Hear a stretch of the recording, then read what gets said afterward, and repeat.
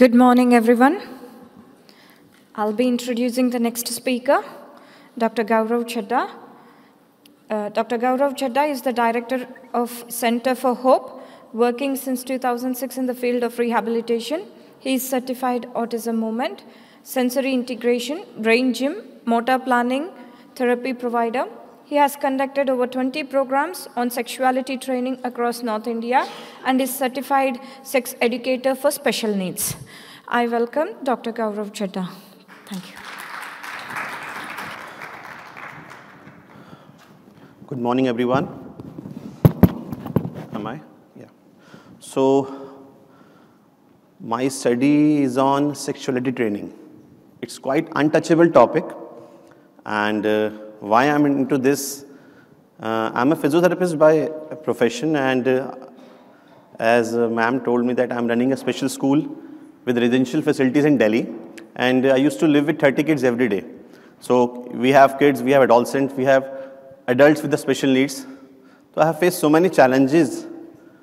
So that challenges pushed me and created interest to learn about this topic, and I studied on this topic, research work on this topic.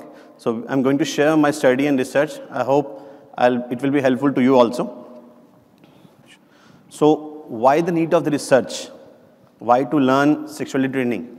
So the point one is sexuality training is alarming, but neglected part in special education. I know that we made IAPs for the kids, for the adolescents, but this is a point, we don't take it. We don't generally push them for learning. So this is a point that to create interest in this. The second point is training help kids to manage their future goals. So if we wish to send our special needs for vocational rehabilitation in future, then they should know how to manage sexually in this society, like how to managing their sexual needs or how to escape from sexual behavior. So that is the main thing that we need to learn or train them before sending them to vocational rehabilitation. So training helps special needs to live functionally and independently, well structured in society. If any adolescent with special needs living with lifetime with the help of caretaker, then they should know that how to manage with other ones. So this is a point that I'm presenting my study over here. So, myths about sexuality training. So, many of mainstream community people think that people with IDs are asexual. That means if they have motor issues, if they have physical issues, if they have learning issues, they cannot or they do not learn about sexuality. People with intellectual disabilities are childlike and innocent. Many of offenders think about this, that they are childlike, they may not express whatever happened with them, so easily abusing them. People with ID cannot control their sexual needs. Many of us are experiencing that few autistic kids masturbate in the public. So we think that they cannot manage their needs or they cannot learn how to manage their sexual needs.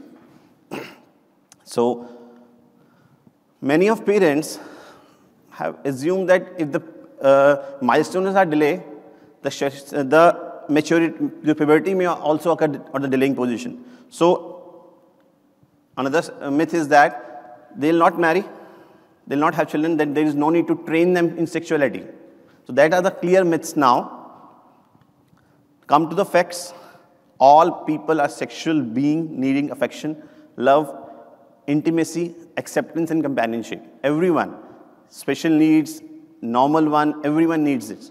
So children with developmental disabilities may learn at a slow rather than peer but yet the physical maturation usually occurs at the same pace. That we should know it before training them. So need of sexuality training.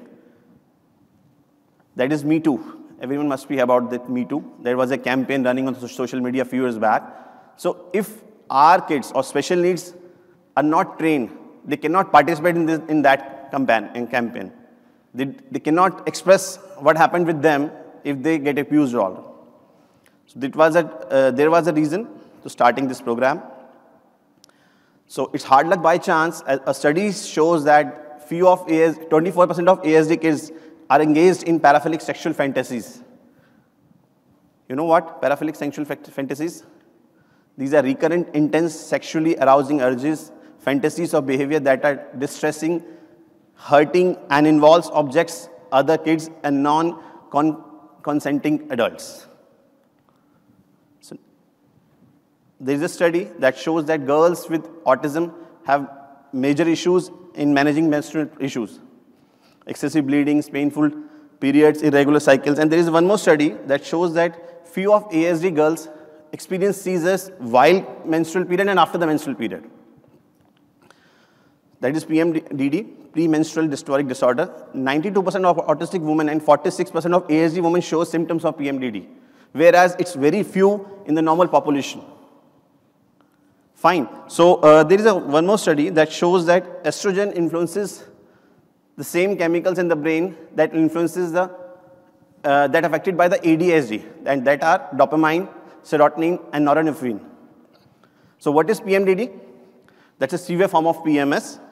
In addition to PMS, the girl may have symptoms of anger, anxiety, panic attacks, low concentration, fatigue, body aches, low energy, insomnia, and headaches. So suppose I'm a therapist and I'm treating somewhere, and I'm treating a girl with these symptoms. Somewhere, it cannot understand the condition. The autistic cannot help us to do this. So I'm just sharing few scenarios. Scenario 1, Rita is a girl of 15 years old. She has ASD. She has problem to manage her own periods and finding difficult to know where to change her pads and how to position the pads securely in her underwear. This is a position where we think as a professional that they should know this. Another scenario, Raju, 18 years, moderate ID boy. He doesn't know how to wear underwear and where to wear underwear. This is the point. Because from the beginning, we take kids as a kid, till the adolescent and the adult. This is the point as a parent with us. So this is the thing. Nowadays, everyone is like smartphone addictor now. So the adult contents on the reels, that's not suitable for the kids. That is a thing we should learn. So I'm going to start my study. I took 22 cases from my center, 15 are boys, 7 are girls.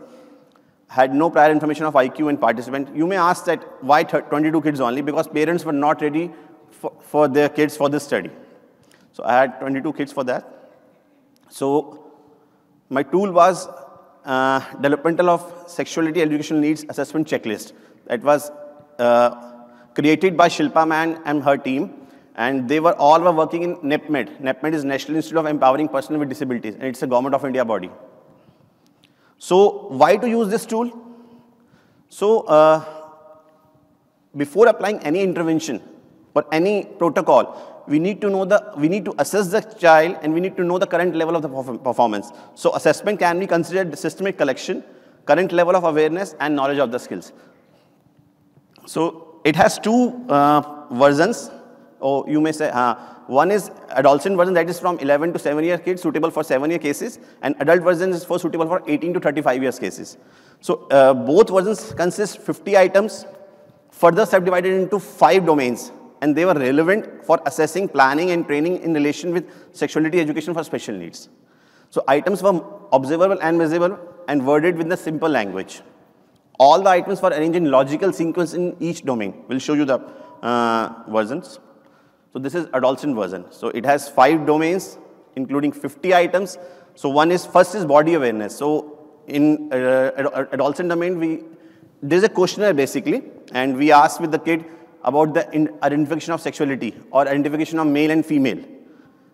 What the male wear, the utilities male used by the males only, utilities used by the females only, utilities male used by the males only, like belts, like bracelets, how I wear shoes, what men wear, what women wear, that's the items. So personal care and hygiene management, how to wear underwear, where to urinate, where to go for pee, and private part cleaning, relationships, how to behave with the opposite sex, how to behave your teacher, how to behave your principal, how to behave your uncle, how to behave your auntie, and how to behave your father in fact, and how to behave your any close relationship in context to opposite sex. Healthy boundaries, if you're going for a school, how to behave with your friends. What will you do if somebody touches you? Risk management, if anything happened wrong with you, how will you explain it? These are some items of this domain. The scoring key was 0, that is totally dependent. The number 1, physical prompt, number 2, score, gesture prompt, number 3, verbal, and 4 is that is completely independent in the task. So any that is no exposure, even not available for some times. Second domain consists, again 50 items, body awareness. So this is second domain, this is second version, 1835. So we have some different questions. Do men shave or women shave their face? So we talk about pubic hair, we talk about vagina, we talk about penis in this body awareness. So in about personal care, where do you masturbate? What you do feel if you feeling masturbate in the public area? So these are some items of this domains. Healthy boundaries, how to behave with your friends, how to behave in the society, how to behave in the public area, how to behave in a metro. So risk management, what will you do if somebody touches you, if your uncle touches you, if your auntie touches you? Marriage. Marriage here is all about sharing measures. Initially, we train our kids that don't use, nobody will use your room, nobody will use your cupboard. Now here we are asking about sharing measures. So this is your wife, this is your husband, and they'll share your bed with you, and they'll share your cupboard with you. So that's the things that we ask about this. So scoring is in snack 2, that is 0, never. The behavior is never observed in the person after the intervention, pre the intervention.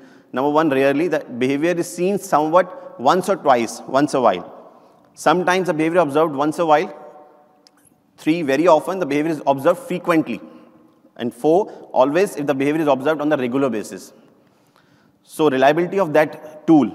As per the Coren-Back alpha reliability coefficient, the SENEC 1 was found to be 0.94 and SENEC 2 was found to be 0.85. Now, the score before the intervention, the average score for adolescent version was 88 and the adult version was 59. The point was that, the distressing point for me was that many of students didn't participate in that. They have no idea what to do, where to do, and what is that. So after the 3 months of intervention, 45 minutes every day, we have seen significant changes in that. The biggest achievement for me that everyone was participated. So after the intervention, the score was 133 in the adolescent version and the 1 or 2 in adult version, where it was 88 and 53 respectively. So this is a graphical comparison of all each domains. So conclusion from my side, prioritize sexuality training in special education. Start taking classes, train them, train yourself first and train them. This is the thing that I feel that kids should know it. And as a professional, I know one more thing, I can say one more thing, parents are primary sex educators. 60% training given by them only. So acknowledge that each and every special needs is sexual and has sexual emotions and desire. Each and every case is unique. You need to change your intervention protocols as per the conditions, but you need to follow that. Need to be careful while teaching sexuality.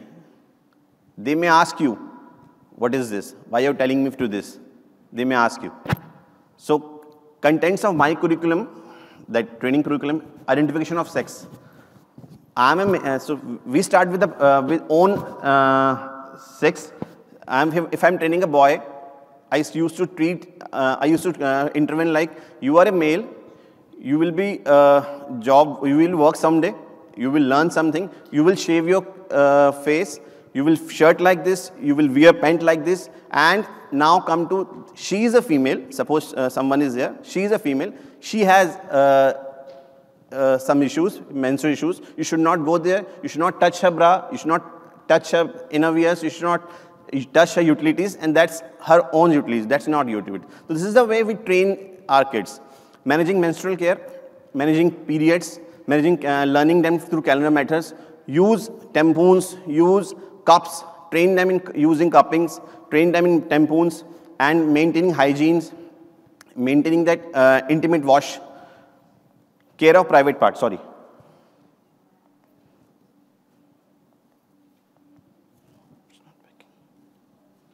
So my team was parents. It's a big challenge for me to attend, involving them in this study. Special educators, therapists, gynecologists, hormone specialists, and neurologists. So, as per my opinion, use appropriate aids for teaching sexuality like visual models, doll, actual clothes and sanitary pads.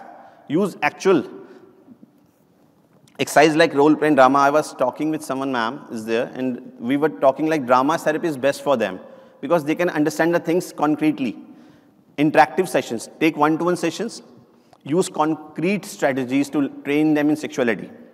Cover age-appropriate sexual issues like, I'm a 20-year-old boy, I have autism, ask if I'm talking with sexuality with someone, talk about human relationships, about feelings, about love, about masturbation issues.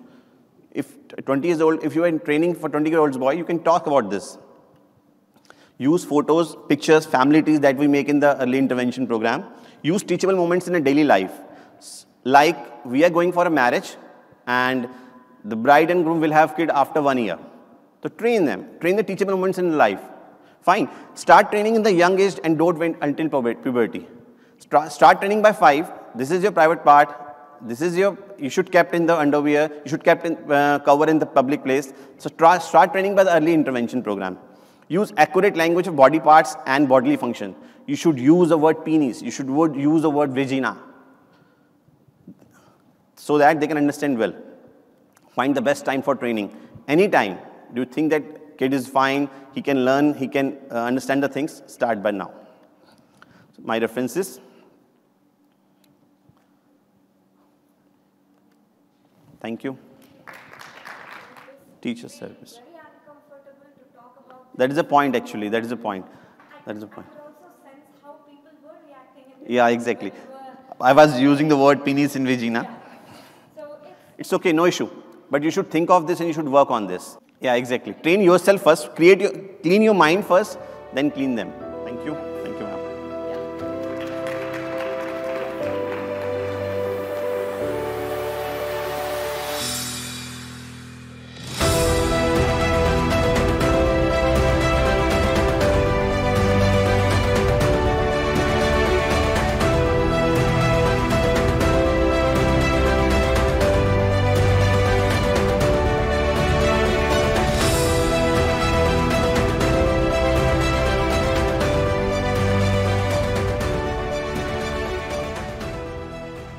Hello, everyone. It's really nice to be here, and we're going to have Dr. Temple with us live right now. Dr. Temple does not need an introduction. Can you tell I'm one of the biggest fans here? But Dr. Richard will introduce her. No, it's my great pleasure and privilege to introduce Dr. Temple Grandin. Dr. Grandin is an American academician, animal behaviorist, and internationally renowned spokesperson for autism spectrum disorder. Dr. Grandin is one of the first autistic people to demonstrate the insights that she has gained from her personal experience of autism. She is currently a faculty member with Animal Sciences in the College of Agricultural Sciences at Colorado State University. Based on her experience, Grandin advocates early intervention to address autism and support teachers and professionals who can redirect children and adults in fruitful decisions and directions. She has been an outspoken proponent of animal rights and the neurodiversity movements. In 2010, Temple Grandin was listed as one of the 10 most influential people in the world by Time 100, which named her in the Heroes category. In 2011, she received a double helix medal and has received many honorary degrees from many universities, including McGill, Swedish University of Agricultural Sciences, Carnegie Mellon, etc. Grandin has been featured on many media programs. She was the subject of an Emmy and Golden Globe-winning biographical film, Temple Grandin. In 2018, Grandin was featured in the documentary This Business of Autism, which explored autism employment and the success of autism employers. She has been written up in Time, People magazine, Discover, Forbes, and the New York Times. She is best known for designing the Hug Machine, which is a deep-pressure gadget planned to calm extremely sensitive people, which are ordinary people with autism, And I know her personally, working with her as a colleague to sequence her entire genome, to read the chromosomes from end to end and make sense of that as to how they caused her condition and how they continue to influence her life. And I'll never forget working with her to do that. And if you're interested in what we found out, come to my lecture tomorrow at 11 something. So introduce Dr. Grandin. Well, it's good to be here. And also a lot of emphasis on skills like getting dressed, combing your hair, brushing your teeth, eating with utensils. Well, one little tip with these kids, you have to give them time to respond. They're like a phone that's only got one bar of service. And slow down when you talk to them. And when the grown-ups talked fast, it went to gibberish. Can you put the next slide up, please? Now, the thing about autism is it goes all the way from Einstein, who had no speech until age 3, to somebody who has much more severe autism when they become nonverbal. But some of the ones that are nonverbal can learn to type independently. But a brain can be more social emotional, or a brain can be more interested in what they do. And having an interesting career has been very important to me. I'm really happy that I'm a professor. I've got graduate students and I've done a lot of research in animal behavior. I have 3 graduate students that have become university professors. I'm very, very happy about that. So a brain can be more social emotional, or a brain can be more interested sort of in what they do. This is why I think it's important to get kids out doing interesting things. Some of these kids that get addicted to video games, one of the ways to get them off the video games is have them fix motorcycles, have them fix cars. It's the one thing that's worked. They find out that maybe fixing those motorcycles is much more interesting than the video games. And that's something that can turn into a career. And it's a skill that other people want. Let's go to the next slide. Shows a picture of Thomas Edison. He would probably be autistic today. He dropped out of school. Now, fortunately, he had a mentor. And he had a mentor that taught him how to use the telegraph. It's really important for students to get exposed to things. I was not originally in the cattle industry. I got exposed to it as a teenager. And I had very good teachers and mentors, starting with my mother when I was very young. She was always pushing me to do new things. She encouraged my ability in art. I had a wonderful primary school teacher.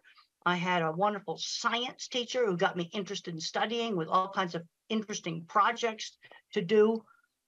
Good teachers are so important. Let's go to the next slide. There's Einstein. He would probably be in an autism program today. Let's go to the next slide.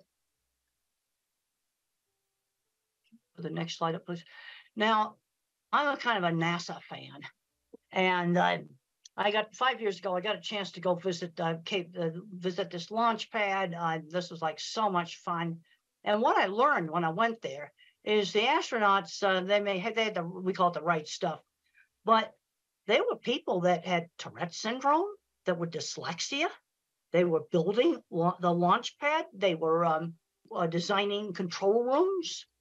There were people there at NASA, really smart people that were, some of them probably were on the autism spectrum. I've been to many, many NASA sites. And if you look at the old videos of going to the moon, look at the people in that control room. I think there was quite a few autistic people there. And they were really happy that they got to be involved in that project. Let's go to the next slide. Now, I've got emotions, but I get emotional over interesting stuff I do. And Voyager spacecraft now is 45 years old. The scientists are in their 80s now. They are still tracking it. They've managed to keep it going. For a long time, they had to work out of a storefront next to a McDonald's, but they kept it operating with no funds. And I can get really into that because it's so cool what they're doing. They're still learning from this spacecraft that's 45 years old. Let's go to the next slide. Yeah, past Saturn, we can go to the next slide. And then you've got the techies down there that keep that antenna going. Yeah, they probably have to do it at 3 o'clock in the morning. I got a chance to sit at the original mission control desk. That was really, really cool. Go to the next slide. Now, let's not get hung up on the labels. Autism is this big spectrum. And the problem with autism is they keep changing the diagnosis. Originally, maybe 30 years ago or so, you had to have speech delay to be labeled autistic. And then they added Asperger's syndrome, where you could be socially awkward with no speech delay. And then in 2013, they merged everything together. And you've got a spectrum that's going from Einstein to somebody that may have much more severe problems. But I can't emphasize enough on working with the little kids, because when I was 3, I looked very, very severe. And we can go to the next slide. I have grandparents that come up to me all the time, and they find out they're autistic when the kids get diagnosed. That just happens all the time. And sometimes adults later in life getting diagnosed helps them with their relationships. But I'm concerned that too many fully verbal, smart kids on the spectrum get so hung up on the label, the parents get hung up on the label, that the kid's not learning basic skills like shopping, learning how to save money, doing laundry, just very, very basic things. Another big problem I'm seeing is not making the transition into the world of work. Work skills are not the same skills as academic skills. We need to start children when they're 11 years old, maybe volunteering at a fruit stand or something like that, where they learn how to work for somebody outside the family on a schedule. Let's go to the next slide. And that's me having a real fun time at the vehicle assembly building. We'll show another slide. All the cool stuff I got to go do there, like go up on the roof and I wasn't supposed to. That was really cool. All right, let's just get back to the getting important stuff in autism. Let's talk about some basic issues here. Sudden surprises scare. Okay, let's say a child's going to go to a new school. We'll try to visit it maybe before they go there, or look at the website. The other thing that's difficult for a lot of individuals with autism is multitasking, when you rapidly have to multitask. But we've got to get these kids out doing stuff. We've just got to do that. And I was brought up in the 50s, and we used a method, I call it teachable moments. So let's say I took my drink right here, and I stirred it with my finger. That's bad table manners. Now, my mother, instead of saying no, she would say, use the spoon. People think it's disgusting when you put your finger in the cup. She would give the instruction instead of saying no. That was my generation, a method of teaching social skills. And social skills were taught in a much more structured manner than they are today. We need to limit the screen time, the phones and the computers, to about an hour a day. And we need to get kids out doing things. Today, I saw some kids out playing in the playground that's near my house, and that's the kind of stuff that kids should be doing. Let's go to the next slide. So there's the teacher there working with a really young kid. And the thing I have found on very young children's programs, some teachers just have the ability to work with these little kids. Now, if you've got a little kid that's not talking, the worst thing you can do is let them just sit and play with a phone all day. That's the worst thing you can do. You need to get an effective teacher working with them. And I find some teachers have the ability and some don't. Let's go to the next slide. Teaching turn taking. That was done with me with board games. You have to learn how to wait. It's something that's very important for young autistic children to learn how to wait. And we'll go on to the next slide. Teachable moments. We already talked about that. You don't yell and say, stop it. You give the instruction and the reason why. Let's go to the next slide. You need to limit the video games. One of the things that I was not allowed to do when I was in high school was just become a recluse in my room.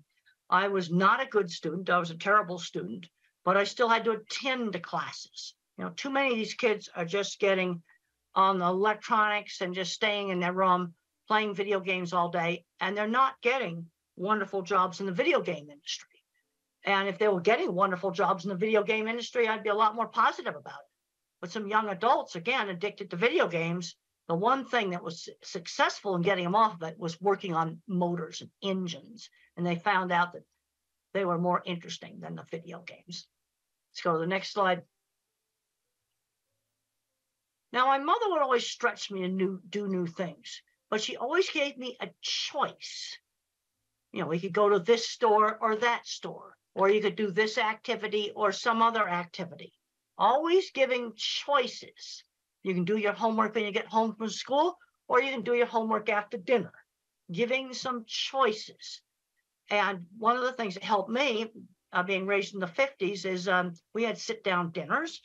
And, you know, my sister and my parents would take turns telling about their day.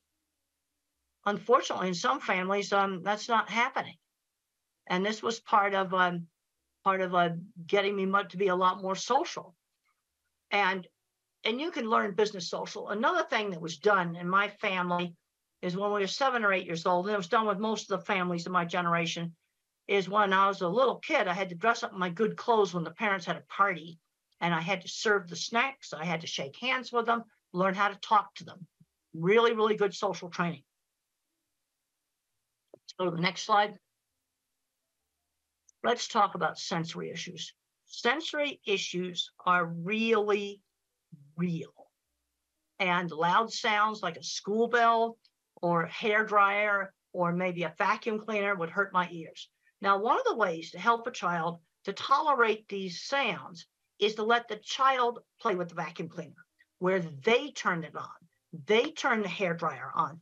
And when the child turns the dreaded noisy thing on, they often get to where they can tolerate it better because they are controlling it. Now, there's some kids wearing headphones all the time.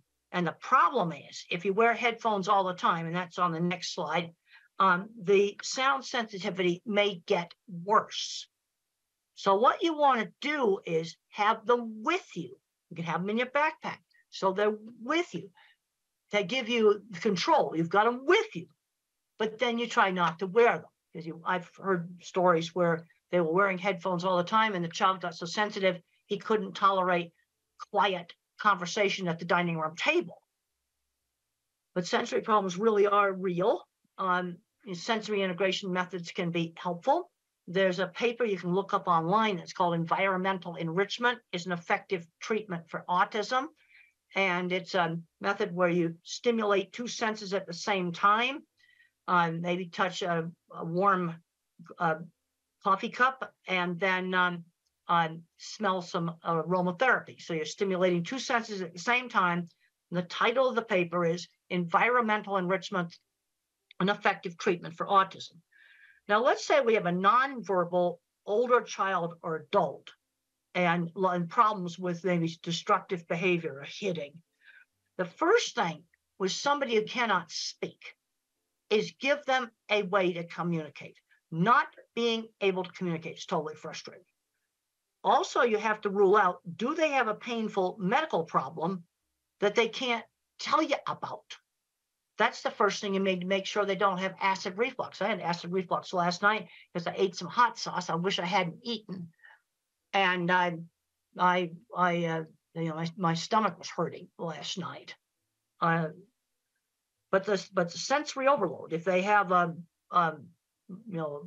meltdown or outburst in a busy, noisy store, that is probably sensory overload. But we've also got to give them a way to communicate. That is just super, super important. There's a next slide just shows that sensory symptoms are part of the neurobiology of autism. Now, when I was a little kid, they tested me for 2 things, deafness and epilepsy. Now, I could pass the deafness test, but the problem is my ability to hear auditory details impaired. Like if the grown-ups talk fast, it was when adults talked fast, it's like, blah, blah, blah, blah, blah, blah, blah. That's what it sounded like. Because I didn't hear the hard consonant sounds. Like if someone said the word cat and they said it fast, I would hear ah. So my speech teacher would say cat ta, or she'd hold up a cup and she'd say cup pa, and she switched back and forth between saying cup and cup pa. Because if people talked fast, then all I heard were the vowel sounds. Stretch out and enunciate the consonants, and sometimes hearing would kind of cut in and out like a bad mobile phone connection. There's kind of 3 ways that the brain can have a problem with language. not hearing the auditory detail, where I'm hearing gibberish, trouble with getting my speech out, expressive.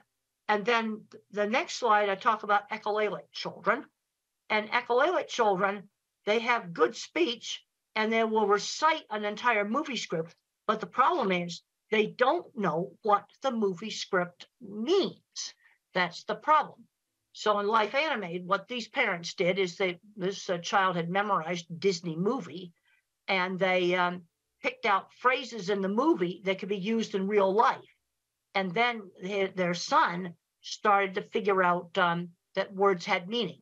So an echolalic kid, you've got to teach them that all this language they're yakking out has meaning. So there's kind of 3 ways the brain can be messed up. The next slide talks about attention shifting slowness. Now, if I was a computer, I've got a very, very small, I'm an Intel 286. I mean, if you're a computer geek, that's the first chip. But I have huge memory. Attention shifting slowness. This is why you have to give the child time to respond. The next slide shows attention shifting slowness. It's an old Ami Klin slide, and look at how the normal person's looking at the eyes. But the other more important thing in this slide is look at how many times the normal person looked back and forth compared to the autistic person who's trying to lip read. Attention shifting slowness. All right, now let's look at things where this could cause a problem at work. I want to see these kids get employed, and I want to avoid the jobs such as rapid multitasking at a McDonald's takeout window.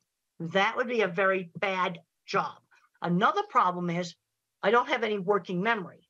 So if, let's say I have to shut down the cash register at night at a store, and then maybe 5 or 6 steps, I need to write them down. I need to write the steps down like a pilot's checklist. Long yakety-yak strings of verbal information do not work with me. Let me make a pilot's checklist. Okay, and if you don't want to disclose autism, just say to your employer, pilots need a checklist. I need one too. And for pilots, it's mandatory. In every country in the world, pilots have to use checklists. Now, I'm talking about giving the child time to respond. When I was 5 years old in school, we had a little assignment where we had to name the pictures that began with B as in beautiful.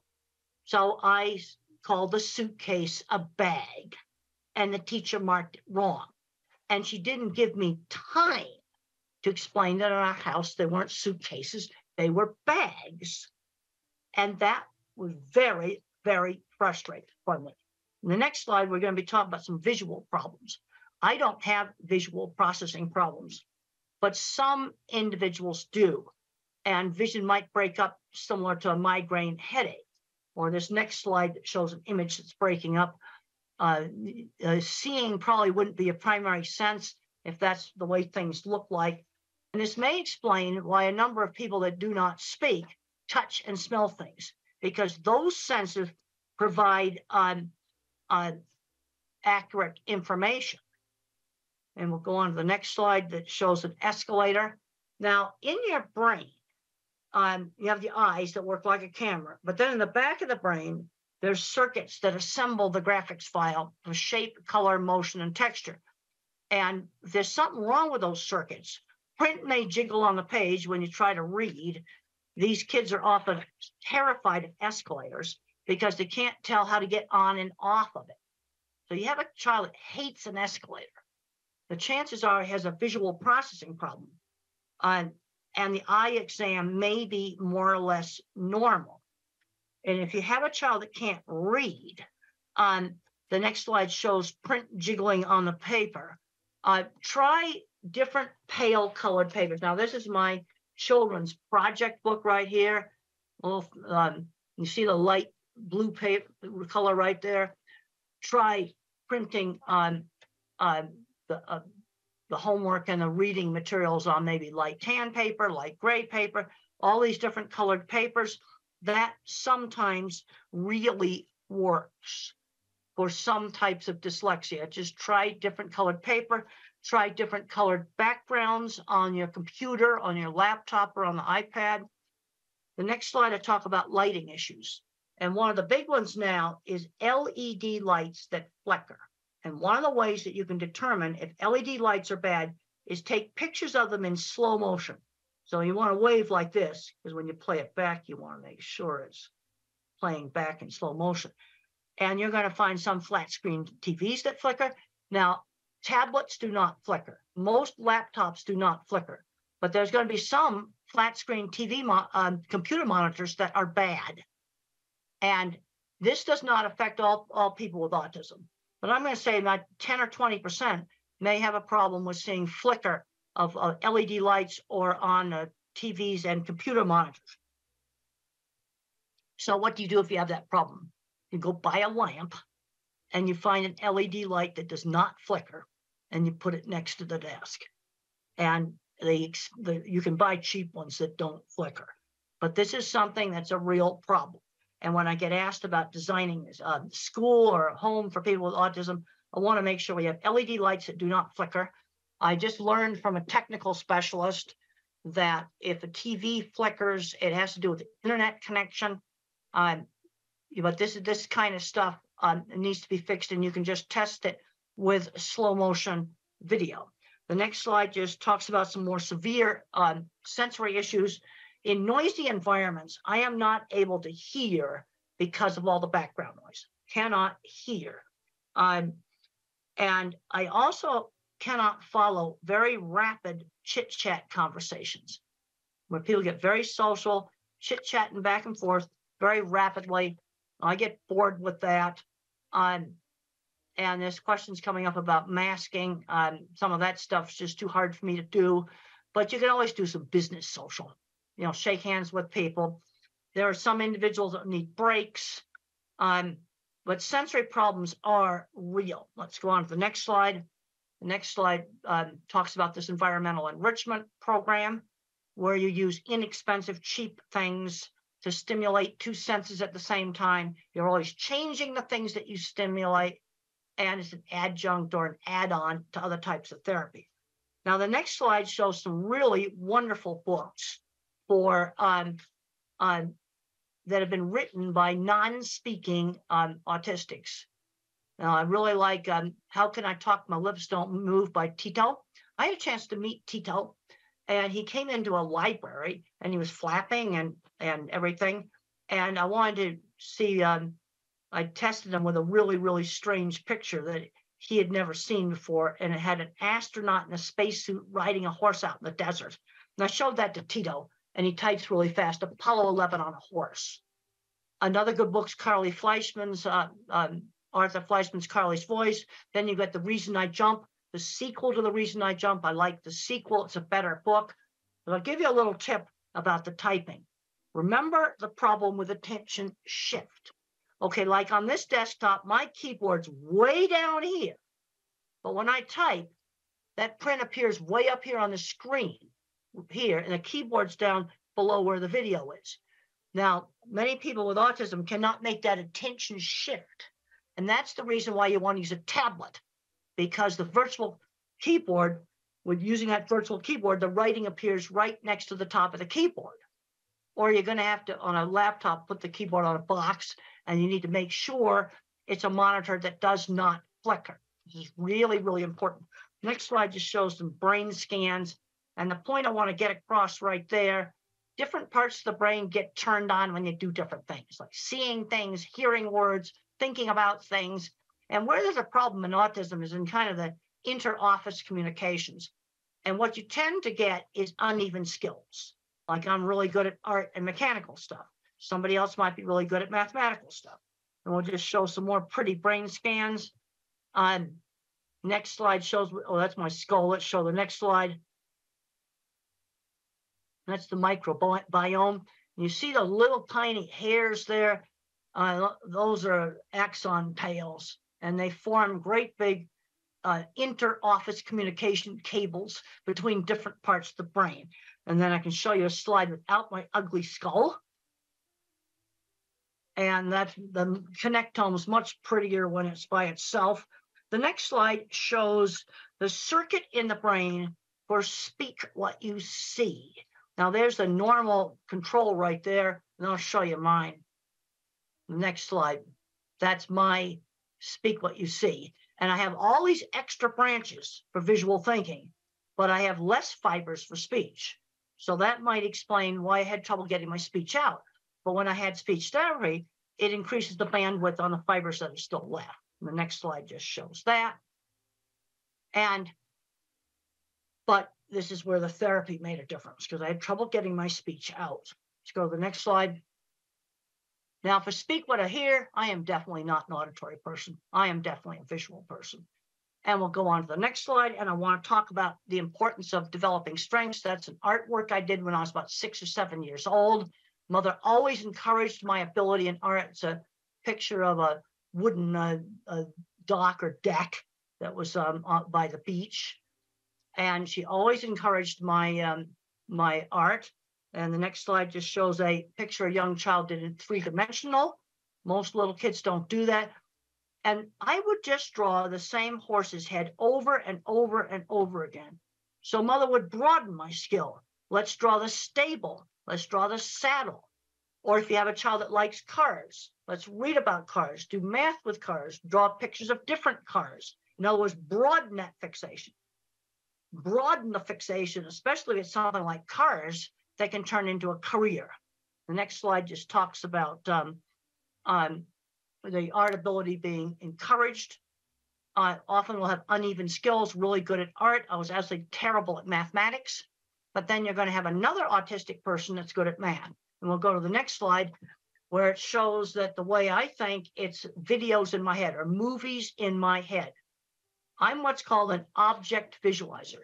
And in my new book, Visual Thinking, The Hidden Gifts of People Who Think in Pictures, Patterns, and Abstractions, I discuss 3 different kinds of thinking that you can have in autism.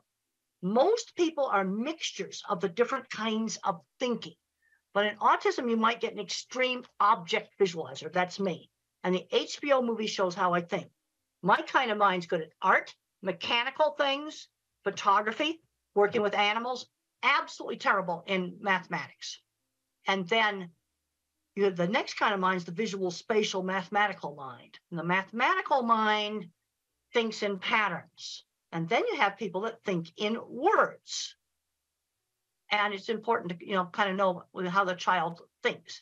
That just shows eclipse shadows on where the eclipse the trees made little tiny eclipses like a pinhole camera. That happened on our campus. I noticed detail. I watched a whole bunch of students just walk over that. They just didn't notice it. But I noticed visual detail. The next slide shows 2 things that can bother cattle, like seeing a car through the fence, seeing a piece of red string, seeing a bottle there that might move. Little things that people don't notice. Also in autism, there is there's some better ability to pitch discrimination. There's been a lot of research that shows that these sensory things really, really are real. And the next slide shows one of my cattle handling facilities. And how did I sell my work? One of the things I did to sell my work was to show off pictures of things I had designed. And one thing I really liked in the HBO movie is that it showed my actual projects. It also shows how I think in pictures. It's very, very accurate on that. And I can say that the geek side of me really liked that. The next slide shows a recreation of one of my projects in the HBO movie. I thought that was just so cool. I really, really liked that. The next slide shows starting on my very first project. Now, I had some good mentors in the construction industry. On my first project, the Swift plant in 1974, I criticized some welding, and I said it looked like a bird had poo-pooed on it, and that was pretty rude. And the plant engineer pulled me into his office in private and said I had to apologize for that rude kind of talk. He told me what I should do. And then another person that helped me was a small contractor, steel and concrete work contractor, who had seen my drawings and seeked me out. And for 10 years, we built projects together. And so those are on a construction site, some of my early projects. And some of the most fun stuff I ever did was working in construction. And I worked with a lot of people that were probably dyslexic, ADHD, or autistic. Some of these people owned big companies where they made mechanical equipment. They had lots of patents. I really put the emphasis on the career. This is what's made life happy for me, is having a fulfilling career. The next slides just show some of my drawings. And when I showed people my drawings, they were impressed. That's how I sold jobs. Okay, let's work on what are we going to do about job interviews? Well, a job interview for me was lay the drawings on the table and show off the drawings. That's what I did. And they'd look at my drawings and go, wow. In fact, actually today, now that everything's computerized drawings, I'm seeing some very bad drawings. And now the next drawing shows a dipping vat system. And you can see on the concrete work, I have all the reinforcing rods drawn in there. 4 years ago, I got a really horrible set of drawings that the engineering firm had done on a computer, and they hadn't drawn in the reinforcing rods. I marked them all in pencil, and I said, you go back to that engineering firm and get it done right. This is a piece of equipment I developed for the meat industry called the center track restrainer system. You can see a lot of complicated steel work there. And one of the people I worked on this was autistic, undiagnosed. Special ed department builds the stuff. And we need these skills. We need to find back doors into jobs, where you just kind of bypass the interview and get jobs. Well, a friend that has a store, and maybe they'd be willing to work with the kid. I think I'm going to stop there. You can have the rest of the slides because I'd like to do questions. And I've already talked about some of the most important stuff. But what you see right there is high-end skilled trades. And I was very interested. I went to the Steve Jobs Theater right before COVID shut everything down. And the glass walls came from Italy and Germany. And the carbon fiber roof came from Dubai. That's very, very high-end skilled trades. That's something to be proud of. All right, let's get some questions going right now. Hope I'm going to get some questions. Hello? Hello? Yes, let's get some questions. Yeah, just a second. Hi, my name is Sona. I have a son. He is nearly 8 years old. And I always have this question because I'm a big fan of you and I know you know a lot about autism and animal behavior. So I wanted to ask, what's the connection between visual sensory preference as my cats and my son? They both like similar toys and they have similar visual preference. Is there any link? Does your son speak? He is speaking, but he is not like having any big vocabulary. So he has very short vocabulary and has sensory issues. Does he have a decent way to communicate? Even something out like one of these computerized things that will speak, or a picture board or something for him to communicate with? No, we never use like visual pictures like PECs. We never use those. So we encouraging him to use more spontaneous speech and the speech therapist, the ABA therapist, all of them, what they recommend, we follow that. Well, if he can learn to speak, then you don't need to use PECs. But Yeah. if you have a child that has like 3-word vocabulary, and he's 8 years old, we need to give him another way to communicate more easily. And that, I can remember the frustration when I couldn't communicate. And I remember that, I showed you that picture of the bicycle in the suitcase. And it was so frustrating when the teacher didn't give me time to explain that in our house suitcases were bags. And I didn't understand the concept of the letter B, the sound of the letter B. But there's a point where they need to get a better way to communicate. Yeah, some kids can use sign language. Some kids there's various programs you can get for tablets. Yeah, the thing is he started talking just before he gets 6. So it's really delayed. So that's why. But is he starting to talk? Are you getting more and more language? Yes, yes, and more clarity. Like it takes time, like it's a step by step, but we had him from severe autism. Now he is in between low and moderate autism. Okay, so well, in the that's spectrum. good. If you're getting progress, parents always ask me about different programs. I said the most important thing is you're getting progress. Yes, now, if you're getting progress right now, then you're doing the right thing. Yes, the only problem I'm struggling is his memory and his sensory problems. That kind of restrict him to learn more and focus on tasks and academics. And he's better in maths. As you said, there are a few types of visual learners. He is more into maths and numbers rather than alphabets and reading. You see, because I said there's a visual kind of autism.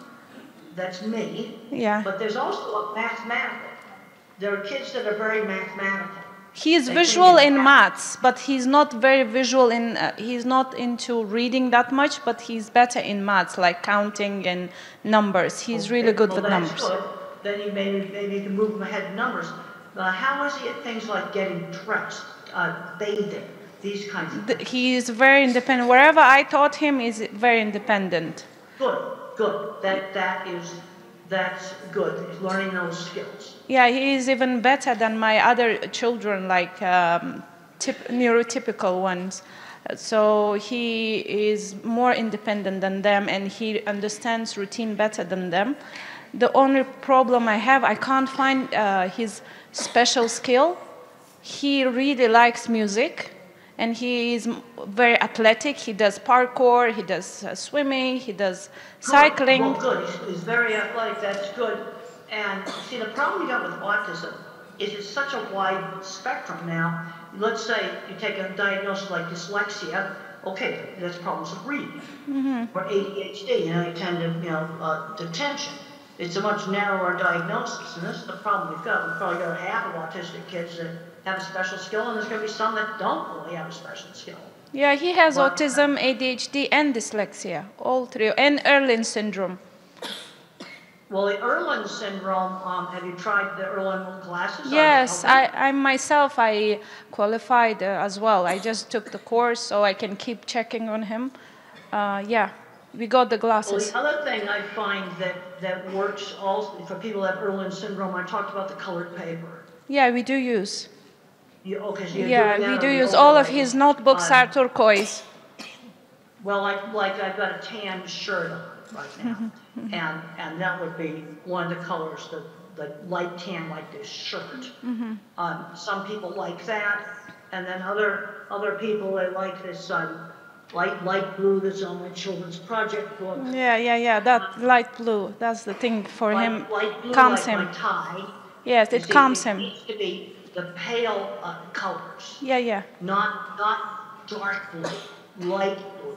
Yeah, I changed those, but he still have visual sensory problems. So is there any connection? What about sound sensitivity? Sound sensitivity he has, but I kind of always give him that opportunity. Like you said, he's in charge of hair dryer. Okay. He's in charge of hand dryer. When we go to cinema, at the beginning he was very hesitated. But then he got used to, now he is properly sitting like other children. So I kind of make him to be prone to that, and he's used to it. Well, that's good that you see it, and making him, see when the child turns the hairdryer on and off, or the vacuum on and off, where they control it. Yes. That to desensitize some of that. Yeah, but still I'm struggling with his memory and his visual sensory. Like my cat and him, they prefer the same toy, you know what I mean? Like he will kind of keep doing with that, playing with that toy, even though he has 1,000 other toys. But and his how preference. Is he taking turns at a game? He was not good. He was having meltdowns. He would get angry. But I kind of desensitized him with that as well, like on the cues of airport. Like slowly by rewarding him using ABA techniques. And you don't have a surprise at the airport. Like you watch videos and I found that one of the things that I got afraid of them, but made them interesting. Yeah, exactly. That sports. What one parent did about the hand dryers in the bathrooms, they went to the websites of all the manufacturers of the hand dryers, and then they got interested in how they worked, and they collected all the websites of hand dryer manufacturers. No, seriously, this actually helped. Yeah, yeah. It's the same with him. Wherever we start with, like even food diet, we started with him. At the beginning, he didn't like. Now he loves healthy, clean food. He wouldn't eat rice. Before, he was addicted to all these carbs, rice. Oh, yeah, it's bad. Now he wouldn't eat. I get worried that some of these kids with these restrictive diets are going to get the old vitamin deficiency diseases. There was a horrible case where a kid got scurvy, which is vitamin C deficiency, because the diet was so restricted. Maybe we need to get somebody else to ask a question. I want to give somebody else a turn. Yeah, sure. Thank you. Hi, good morning and nice to meet you. You made a point about people who don't speak much, they're more on touching and smelling things. And I just wanted to know how can that be helped and how can they be helped to speak better? Well, if you read, I really recommend that you read Tito's book, How Can I Talk If My Lips Don't Move? It is available in an electronic book. I checked Amazon recently, it is available. And he talks about vision being scrambled. Also, the Japanese boy in the sequel, which I think is a better book, he talks about being like a broken robot and having problems with controlling his movements. And if you have an older child or an adult that's either non-speaking or very poor speaking, I really recommend these books because it gives the inside view of their issues. And I don't have scrambled vision. I see just fine. You see, this is where autism has all these variations. But some of them get scrambled vision, and then smell and touch actually work. Those senses are giving accurate information, so then they tend to use them since they work. So the wish. Really recommend those books. I've got a PDF here. I'll just hold up that slide again of those books right there. If you have an older kid or an adult that doesn't speak, those books are going to give you so much insight. They type independently. Nobody's holding their wrist or their arm. They type completely independently, and they describe sensory scrambling. Now, I don't have this. I have sound sensitive. And then there's some, I had a student that had a problem with print jingling on the page. But see, this is where the sensory stuff is so variable. This is sensory problems a lot worse than mine is. Good morning. My question is how to teach taking turns. There is a child, 8-year-old. He struggles with taking turns. He can't wait. And while playing... That was the reason why when I was 3, we spent a big part of my therapy was learning how to wait and take turns in games. How do I teach? How do I do it? Like sometimes there's a video activity happening and there are 3 kids. One after another they can watch their favorite video clip for maybe 5 minutes. But he can't wait for others. Well, let's do something where it's shorter than 5 minutes, like a board game.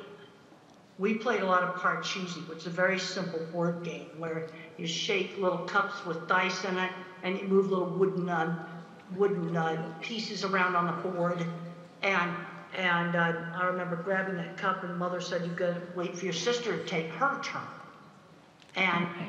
And something where it's not 5 minutes. Let's do some turn-taking thing where it's 1 minute. Take a turn in Parcheesi takes 10 seconds. Okay, so I start with 10 seconds.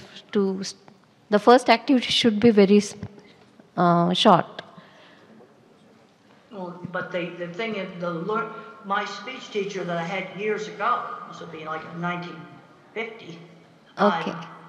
She just knew that teaching the kids how to wait and take turns was super important. My therapy had a lot of emphasis on that. All right. How to wait in line. Okay, you're at the supermarket and you've got to wait in line.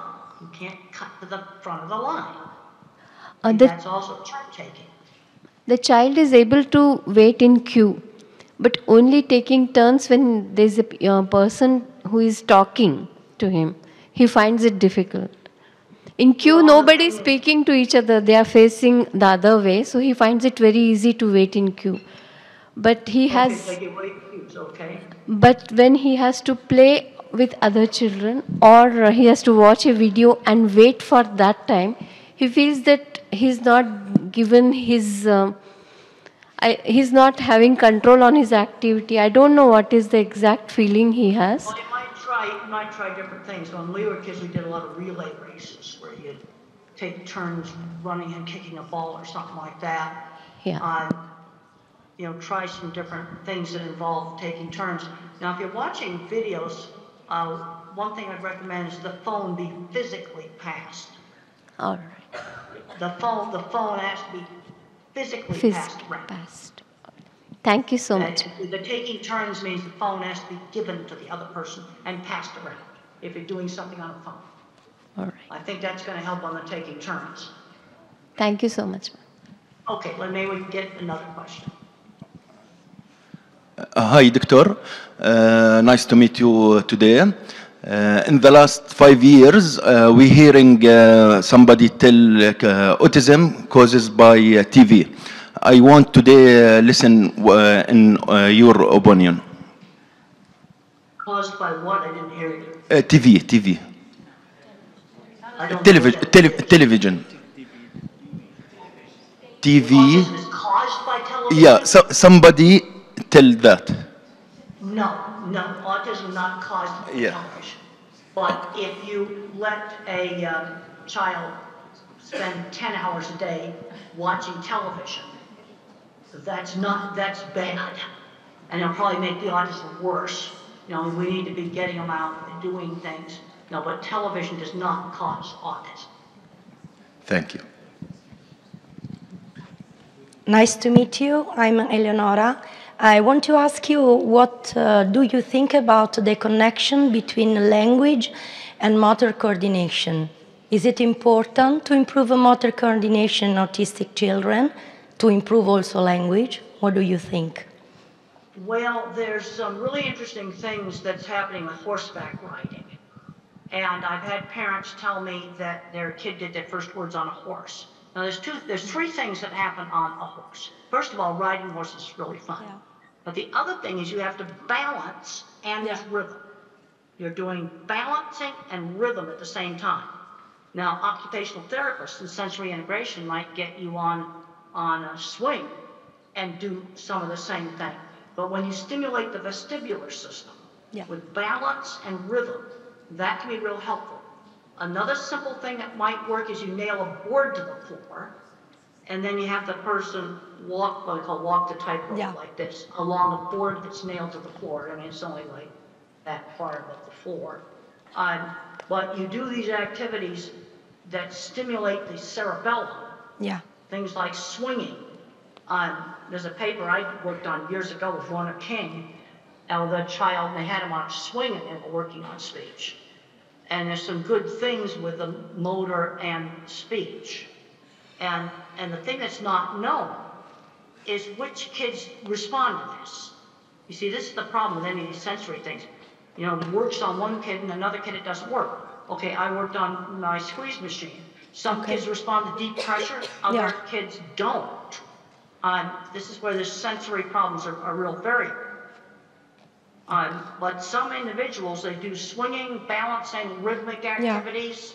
That can help on speech for some individuals.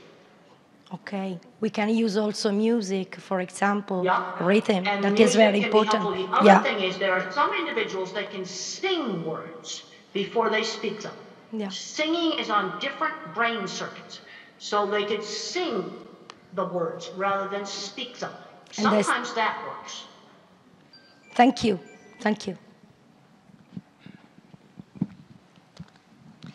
Thank you, Dr. Grandin, for wonderfully sharing your insights as an autistic person. One thing that has caught my eye is that your parent, your mother, played a very key role in Absolutely. And then another book you might find helpful. I got a book called The Way I See It. That's I got a lot of little short articles in it. It's available on Amazon. That might be helpful. Thank you. Yeah, I also have a lot of information on website, templegrandin.com. There's templegrandin.com. There's lots of free information on that. Thank you. So I'm a mother of triplet boys with autism. They are 11 years old, all different. They are all on a different spectrum. And one is still nonverbal. And all my sons are really not academically gifted. And there's one thing you have mentioned, that you're really fortunate and happy that you have a wonderful career. Now, I would like to request if you can share, one word or a direction to us parents. Often we find that we want to follow the typical growth, go to kindergarten, go to primary, go to high school, go to university, get a job, get married, all that. But most of our children with autism don't really seem to fit there. What can you tell us?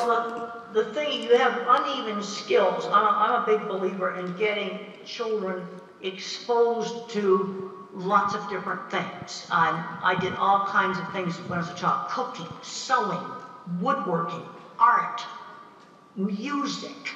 I was taught musical instruments, and I was terrible at musical instruments, but good at art and mechanical things. And so you expose kids to lots of different things, then you can see what they are good at. But I know, like you look at this equipment here, I've worked with people where a single welding class led to building things like what's shown in that picture. And then another kid, it might be mathematics and programming. Some you have to expose them. And then you've got people with autism that are not going to be building equipment, they're not going to be doing mathematics and programming. Let's say if a kid is good with numbers, well then show him other mathematical stuff. Here's some really cool pattern stuff right here I found in one of my science magazines. With those patterns, they all have mathematics behind them. Isn't that cool? In a science magazine. Yeah. There's some kids that are going to just, they may be gifted in that. You see, this is the problem. You're really good at one thing, sometimes really bad at something else. And the people that build the equipment, like you see there, complicated stuff, most of them could not do algebra. It's all pure visual thinking. But they're building stuff like that. Thank you. I had a chance to go on a corporate jet the other day. The guy that took one welding class, he builds entire beef plants, and he just has them memorized in his head. A single welding class. He's building entire beef plants. Unfortunately, we're running. He's not autistic. But I did work with several other people in metalworking that I'm pretty sure were autistic. We're out of time now, so we're just going to have one more question. I know that we would. One more question. Hello. Midnight or whatever, I'm going to go to bed. But I'm really glad that I was able to get up and talk to everybody. And free to give the videotape around to people. There's more slides in this deck. You can go ahead and give people the whole slide deck. It just wasn't time tonight to show all the slides. Hello, Dr. Grandin. Thank you so much for the presentation. My question is, right now I'm working as a general practitioner, but when I was a teenager, I had a distant cousin who, at that time, he was 7 years old. He has symptoms of aggressive behavior and at times, but most of the times he's a very quiet kid. He won't interact much and everything, but the aggressive behavior is the key point, like it's almost disruptive. And later on we diagnosed he has autism. But how old was he when he was doing the destructive behavior? At 7 years old. And because of that, his whole family also have a history of mental illness, like other mental illness. It's stigmatizing, it's so traumatizing for all of them, especially the boy. So how to deal with autism children with aggressive behavior? I had aggressive behavior when I was 7. There was a penalty for it. There was no television for one night. For aggressive behavior. The other thing you have to look at, what is bringing it on? Is there a problem with frustration with communication or with sensory overload? Communication. We've got to make sure he doesn't have if the child is non-speaking, then you always have to make sure you do not have a hidden painful medical issue, like maybe an ear infection, urinary tract infection, acid reflux in their stomach, a toothache, something that's hurting that they cannot tell you about. I think he had meningitis. He had meningitis. I also had problems with things like getting aggressive when I was a child was worse when I got tired. I had a pretty good sense of when she needed to just say, I need to go to my room and just calm down. But when I was 7, I was fully verbal and there were consequences for aggressive behavior. No TV for one night. And then I threw a big tantrum. Mother would put me in my room and let me calm down for half an hour. And then she'd say, well, you know the rule. You join the family now. But there'll be no television tonight. And I understood consequences, but I think there's some individuals where they may not make the connection between the tantrum they had at school and no television that night. See, this is the problem you've got with autism. You've got such a big range. Okay, I think that was... And then you've got the autistic. You see, the people that I worked with that had the metal working shop and all the patents, designing equipment, they would have been more the Asperger type. There would have been no speech delay. You see, this is where that Asperger type with no speech delay now has been merged in with the autism with speech delay. I had speech delay, so I was definitely not the Asperger type. And the people that worked with professionally in metalworking work would have been the Asperger type. But they had social issues. I'll never forget one of the jobs, I had to drag the guy out of the shop because before he got the plant engineer. We're out of time now. Thank you very much. Thank you for joining us. Thank you.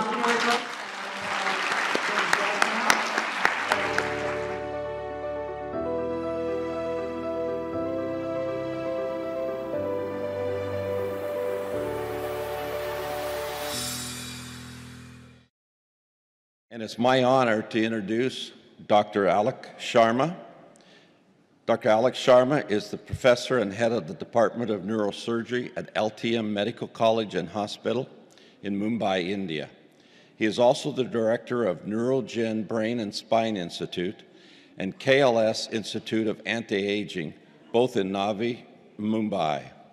He is the president of the Stem Cell Society in India and vice president of the International Association of Neurorestoratology. He has published 172 scientific papers, authored 24 books, contributed chapters in 19 textbooks, and made over 200 scientific presentations. He is a world-renowned pioneer in the field of cellular therapy for neurological disorders, having treated more than 12,000 patients from 75 different countries. His landmark accomplishments include the publication of the world's first scientific paper on the role of cellular therapy in autism. He has revolutionized the management of neurodevelopmental disorders with his innovative combination of cellular and integrative therapies. For this, he has received several international and national awards, such as the Rose of Paracelsus Award from the EMA Oxford 2016, the European Award for Best Practices, Brussels 2018, the Bharat Gaurav Award, London 2019, the Newton Universal Legendary Award, Boston 2022, the Sino-Phil Asia International Peace Award, Manila 2023, etc. Let's welcome Dr. Alok Sharma.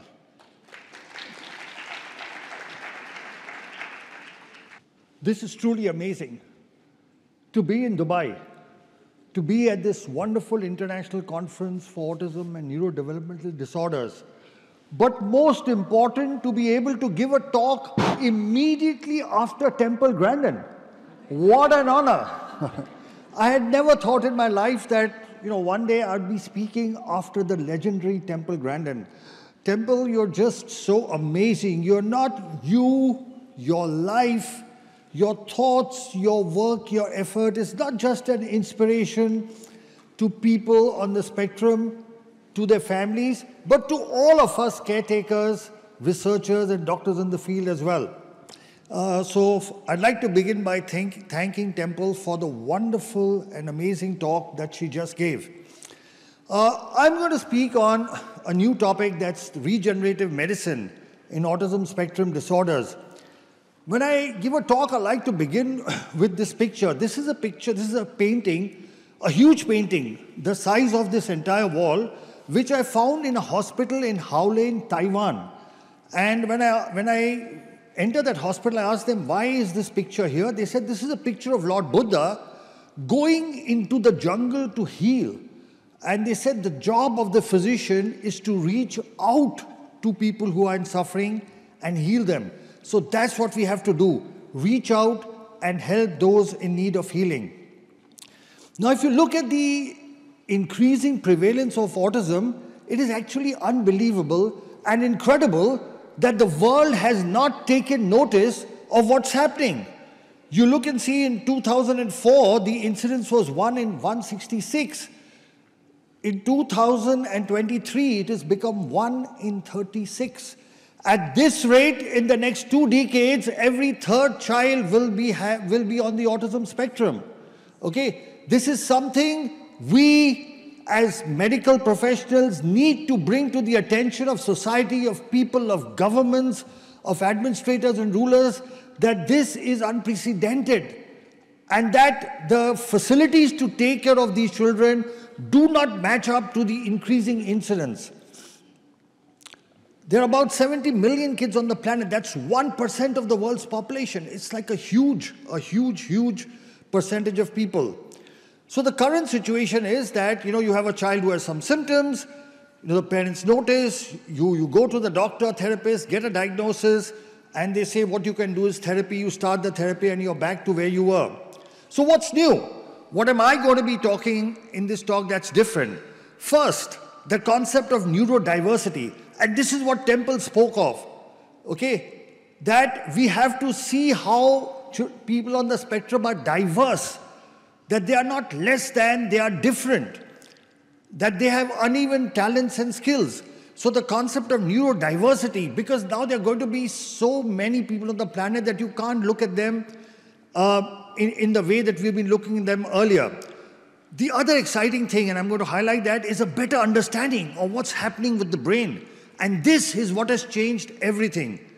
Then the whole concept of neuronal regeneration, that it is possible to regenerate the brain that's not functioning as well.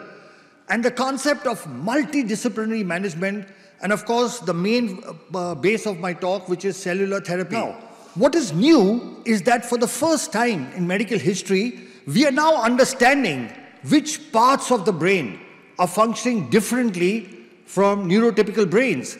And we've done scans, we've done a lot of research in this area, and you can see that list: the amygdala, the hippocampus, the parahippocampal gyrus, the cerebellum, the caudate nucleus, the mesial temporal lobes, thalamus, superior and middle temporal poles.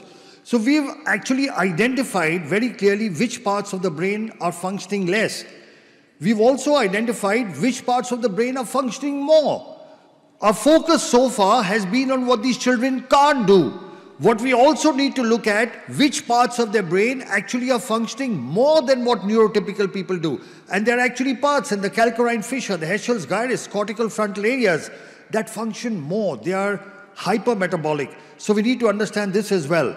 And our work has been published in a landmark paper, among the first of its in published literature in the World Journal of Nuclear Medicine, where we've clearly highlighted which parts of the brain work less and which are working more. Now, what we found here, and this is the only thing that we need to give attention to, because Temple again keeps talking of early intervention. She keeps talking about early intervention, and I'm going to show you the scientific base of the need for early intervention. And that is this. If you look at this graphic, you will see that, you will see that the brain metabolism over the years keeps on declining. So what you see in light green is how the brains of neurotypical kids, the brain metabolism keeps on increasing. Whereas children on the spectrum is the light blue, you can see it keeps on declining. What does this mean? It means the earlier we treat the children, the early intervention is there, the better results, because the later you treat them, the hypermetabolism is actually increased. So the old thinking was that once the brain is damaged, you cannot regenerate it, and the new thinking is it's possible to regenerate the brain through cellular replacement and repair. The other thing that has changed in autism is the concept of multidisciplinary management. So far what would happen is a person specializes in something and then that's all they would offer. So if you're a center that has occupational therapy, you focus on occupational therapy. You have a center that does speech therapy, you focus on that. But what is the need is a multidisciplinary management, which includes everything, all the things listed, and cell therapy, which I will talk about, is one of them. So there is no one silver bullet. The management of autism will be multidisciplinary. So look at that. On the left-hand side, you see a fractured bone. And I ask yourself, will you give rehabilitation to a person with that fractured bone? Would anybody give physiotherapy on a broken bone? Now look at the left. You go to an orthopedic surgeon, you get it fixed, don't you? And now you give rehabilitation. But in autism, we do exactly the opposite. On the left-hand side, the blue area is the hypermetabolic brain. We are giving rehabilitation on a brain that's not functioning optimally, and then we are expecting results of a normal brain. It won't happen. But through cellular therapy, you can see on the right-hand side, the brain has started functioning again. Now, if you give rehabilitation, you are bound to get better results.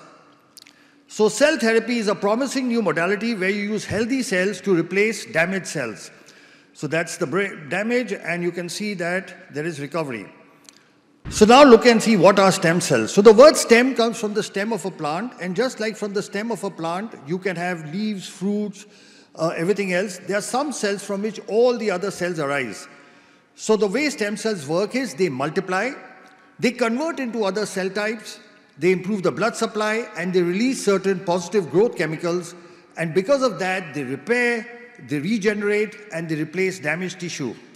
Cells are of two types. You can be autologous, when you take from the patient, put it back in the patient, or donor cells, when you take it from somebody else. There are different types of cells. You can get them from the embryo, but this is very controversial, so we do not use it. You can get them from the umbilical cord. You can get it from the patient itself, from the bone, and that's what we use. They are called adult stem cells, and induced pluripotent stem cells are in the research stage.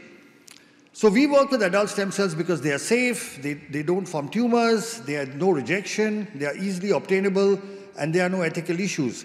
There are different ways of injecting stem cells. You can inject it intrathecally into the spinal fluid, that's what we do, or intravenously, intramuscularly, through the nose, or directly into the brain. How does cellular therapy work? We know the main problem in autism is there is hypoperfusion, decreased oxygenation, and problems with the immune system and inflammation. Cell therapy works through both these mechanisms. So here is a small video showing the three basic steps. What we do a bone marrow aspiration with a needle, separate the cells, and inject it back. The whole process has only 2 needle pricks. Let's look at a video. There you can see with the needle we are aspirating bone marrow. That takes 15-20 minutes. The bone marrow is put into machines. It separates the cells. And once the cells are ready, with a very thin needle, we inject it back. Just 2 needle pricks. And we take cells from the child and put it back into the child. So let's review what the world literature says. So there are a total of 33 clinical studies, published papers, which show a 80% success rate. 33 worldwide papers. And if you see a review of literature, the world's first scientific paper was published from India. It was by us. We also published the 6th one. The others came from China, Italy, America, etc. So this is the world's first paper on cell therapy in autism, which we published in 2014. This was our paper, and it showed 91% of the patients improved. The second paper came from China. Here again, they showed an 88% improvement. The third paper came from the United States by Dawson, again showing 90% improvement. This another paper from the United States by Kimberly et al. Showing 90% success rate. This paper by Martinez from Mexico showing a 95% success rate. This paper from Vietnam by Thang et al., which showed a 93% success rate.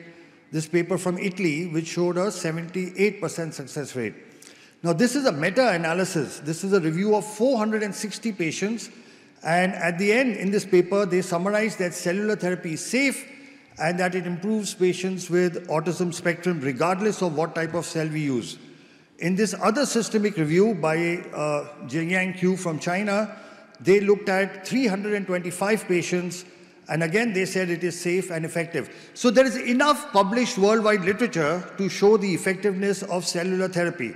Now this is our latest paper. We had two papers, but I'll talk about the second paper because this was 254 patients.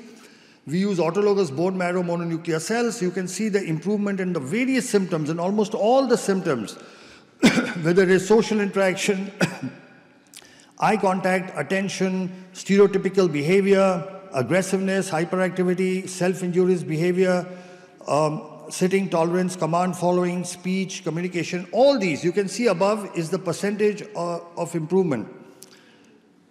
And we have scales called ICAN and CARS, and you can see that there was a significant improvement, 94% and 95% in these scales. Now here's something interesting. The results depended on age. So those kids who are less than 5 years, we had a 97% success rate.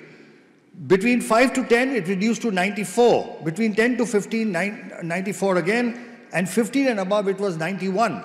So the earlier we intervene, the better results we are likely to get.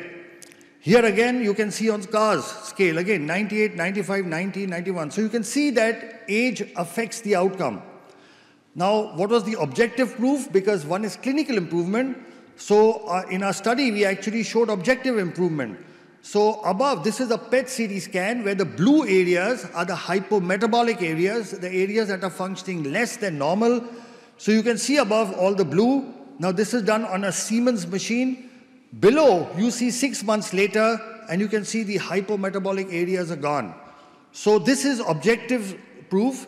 I'm just showing you 1 or 2 scans, but we have almost 3,000 such scans before and after that show that the brain damage, the parts of the brain that are not functioning appropriately in autism, they can be repaired. And this is proof of that. So this is on a Siemens machine, and this is on a GE machine. Again, you can see the cerebellum, blue area, hypometabolic, and below you can see that it has improved. So on 2 different sets of machines, Siemens machine and General Electric machines, both show before and after improvement. We have a total of 6 scientific publications in the results of cell therapy in autism. And now international books, medical books are introducing chapters. So in this book on recent advances in autism, there's a chapter, Stem Cell Therapy in Autism Spectrum Disorders, and they've asked us to write the chapter. So we've written the chapter for this book. Now this is data, what I showed you earlier was published. This data of 1,000 patients has been sent for publication. But just to give you an outcome, this is 1,010 patients. And again, you can see more or less similar symptomatic improvements. Again, the ISA and CAR scales, good improvement. Individual domains of ISA. And age-wise, again, you can see the same thing. Below 5 years, 89% improvement. Above 15 years, it dropped to 80%. And this is the analysis. You can see above the blue areas, the damaged areas, and below, after cell therapy, you can see that the brain has got activated. You can again see above and below. So complications. So we've had no major complications. There has been no neurological deterioration, no infection. However, one major concern is that 3% of our patients develop increased incidence of epilepsy when they already had epilepsy in the past. 10% of the patients get a spinal headache which lasts for 1 or 2 days immediately after the procedure, and there was some nausea, vomiting, local pain, etc. Now we've published this as a separate paper. People normally like to hide their adverse events. We've published a paper saying that seizures may happen as an adverse event because there is no treatment which does not have adverse events. But if you know it, you can actually manage it. So we've published this as well. Now I'll just show you a couple of videos. Just if you have little time, so yeah, we have some time. So I'll show you a couple of videos. There are three sets of patients from 3 continents. This is a child from America. Father was a cardiologist, mother is a nurse, and he's improved so much. Today, this kid is not only completely off the spectrum, this video is a little old, but he's topping in school and he's doing wonderfully well.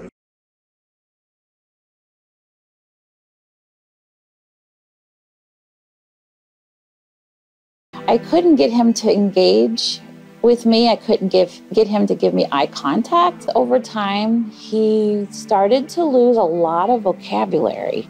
Right around 18 months to the age of 2 years, he just slid backwards. He would flap like that, and he would walk on his tiptoes, look at the wall and be talking to the wall. He had problems with eye contact. He'd never look you straight in the eye. He had problems with his speech. Some research and found out about neurogen. And the big question that I had in my own mind was, what is there to lose? And I could not come up with a good answer, and I said, we have to do it.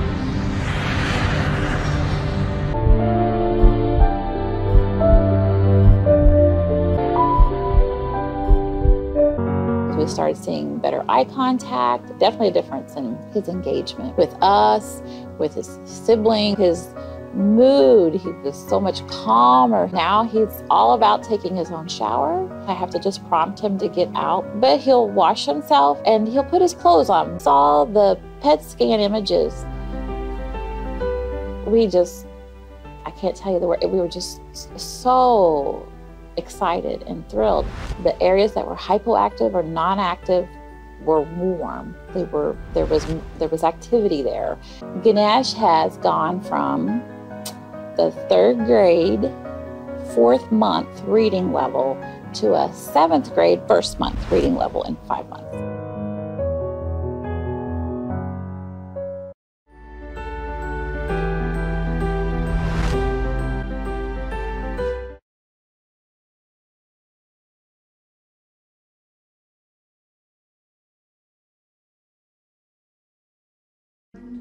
And now we have Mercy over here. We went to different doctors, we went to different hospitals, and when I brought it up, they were like, oh, no, don't worry, it's because they are boys, they are triplets, they were premature. I would be walking out and I'm like, bye, and no child is crying, no child is waving back bye.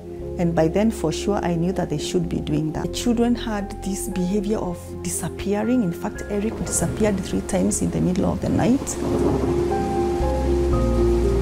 The biting, the spitting, the scratching. How are we going to stop this behavior? We went to see the neurologist, and in 5 minutes, he said, these children are autistic. As parents, it was very traumatizing. First of all, we didn't understand what autistic means. So I decided to really get to read a lot about autism. I remember the first time I read about stem cell. I was like, wow, this is really good. We had a lot of questions which we asked, and we got very clear answers from Dr. Sharma. The day of the stem cell itself came. Actually, I was a bit anxious, of course, but really I didn't have fear. A bit of apprehension, anxiety, of course, as a mother, but I knew they're in good hands. We put a needle in this pelvic bone, and then we take out the bone marrow, which is the fluid inside the bone. The pure stem cells, once they are ready, a thin needle is inserted into the lower back. We inject the stem cells into the cerebrospinal fluid. It flows all the way up to the brain. Things that would have taken probably years to be accomplished in my sons, in like 8 months' time, we've really been able to come very far. Rinse with water. They used to defecate on their clothes, but now they can use the toilet. We've seen a lot of improvement in terms of spitting. The tantrums have reduced. Sleeping used to be a problem before, but at the moment, He is taken to his bed, it takes a few minutes and he is asleep. See my son's cycle. You try to make them understand what it is to peddle, and they couldn't. But after stem cell, when we arrived in Kenya the following day and we went out, and these guys could cycle.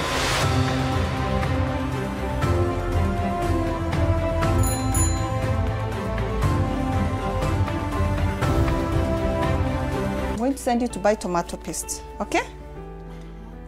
I'm going to send you to buy what?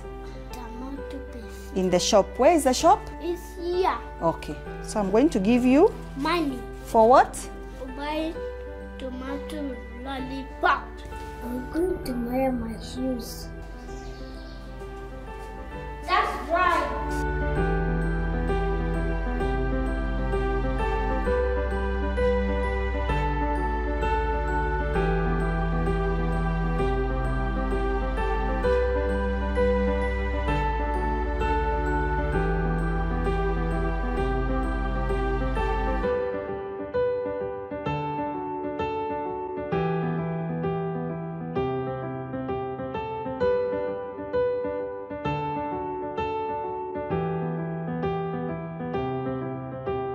Parents ask me, so do you really think stem cell works?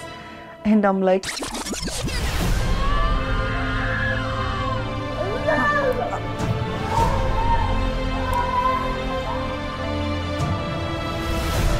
I can see changes, I can touch, I can feel, I can smell. Of course, for me, stem cell works. I'll do it until my children get well. So that's two stories. And by the way, Ricky's right here. You're going to see him. He's right here. We are short of time, so I won't talk much about cerebral palsy, but this is a paper. It works just as well in cerebral palsy. We've got 15 articles, chapters in textbooks. And that's the brain damage before in cerebral palsy. That's after. You can see the improvement.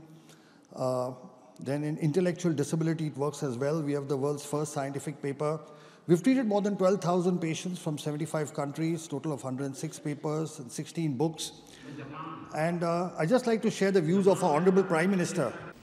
मैं Japan गया, तो Japan मेरे कार्यक्रम में मैंने एक कार्यक्रम क्या जोड़ा? मैं वहाँ एक नोबेल लॉरिएट साइंटिस्ट याकामाहा को मिलने गया। मैं इसलिए किया गया कि उन्होंने स्टेम सेल के अंदर जो रिसर्च की है, मैंने जितना पढ़ा था तो मेरे मन में आया था शायद इनकी एक खोज हमारे काम आ सकती है क्या है।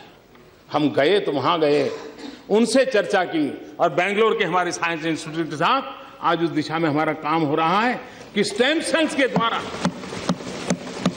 हमारे युवा साइंटिस्ट कुछ खोज करें। So that is the Prime Minister of India, Shri Narendra Modi ji, talking in Parliament about stem cells. And here is the President of the United States. Today, with the executive order I am about to sign, we will bring the change that so many scientists and researchers, doctors and innovators, patients and loved ones have hoped for and fought for these past 8 years. We will lift the ban on federal funding for promising embryonic stem cell research.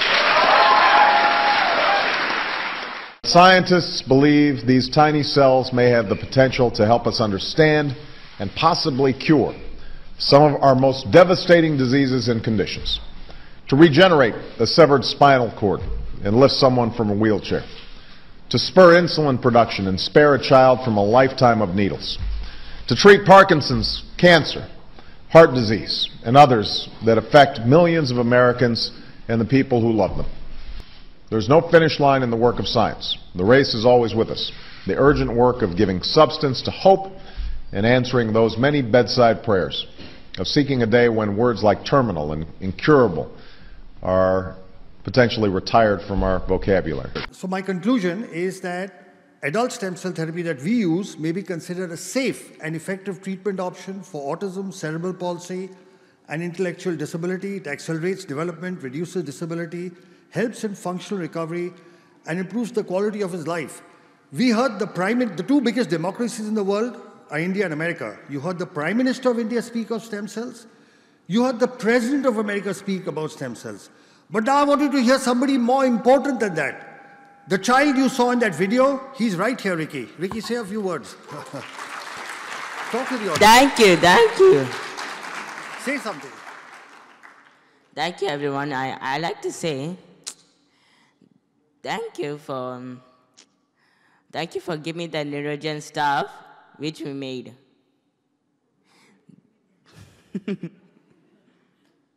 This child could not speak. This child could not go to school. Today he's standing in front of you and giving a speech. Let's give him a big hand. Thank you. Thank you, Ricky. Come. Thank you, everybody. Thank you, everybody.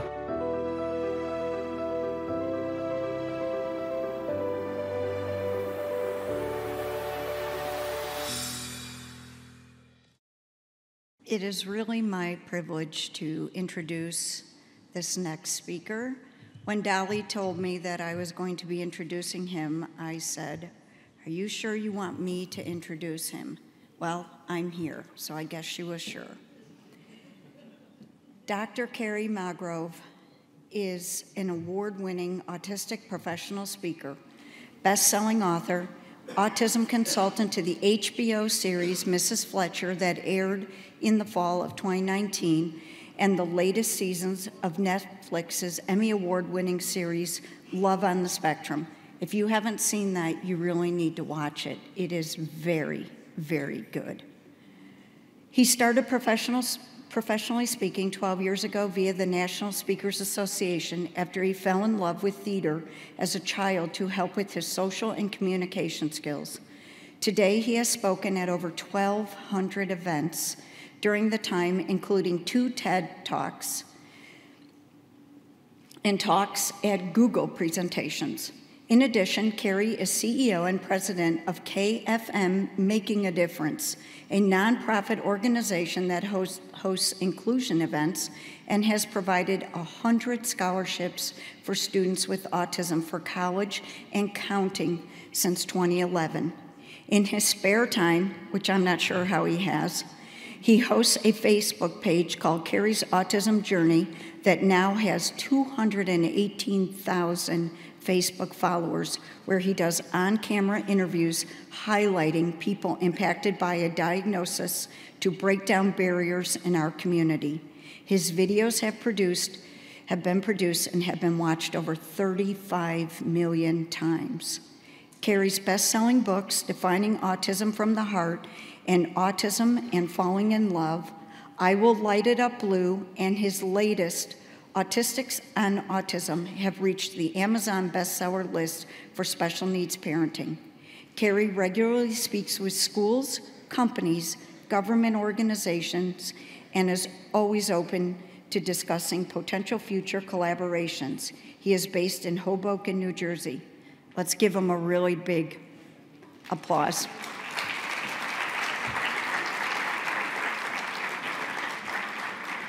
He's got a video that's supposed to be starting.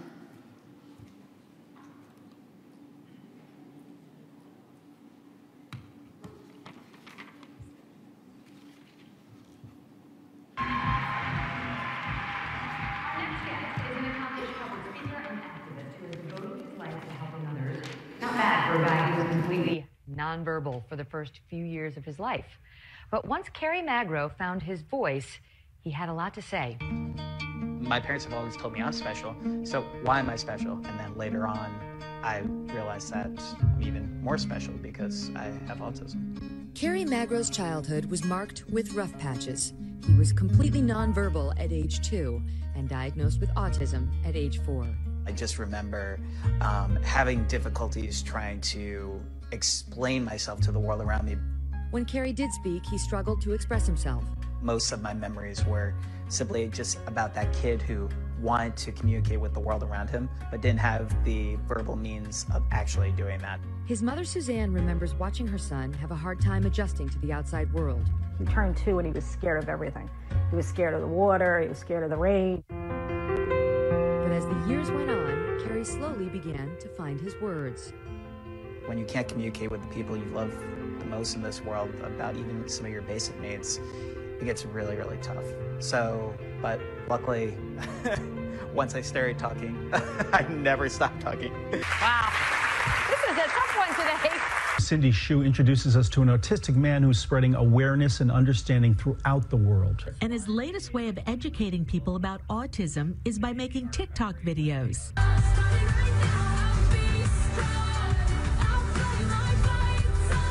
I received over 4.1 million views on TikTok, and I just had so many parents, educators, family members who just wanted to learn more about autism, and they were like, keep going, keep doing what you're doing because it's making a difference. In college, he started a nonprofit called KFM Making a Difference, which awards autistic students with college scholarships. He later earned his doctorate in education.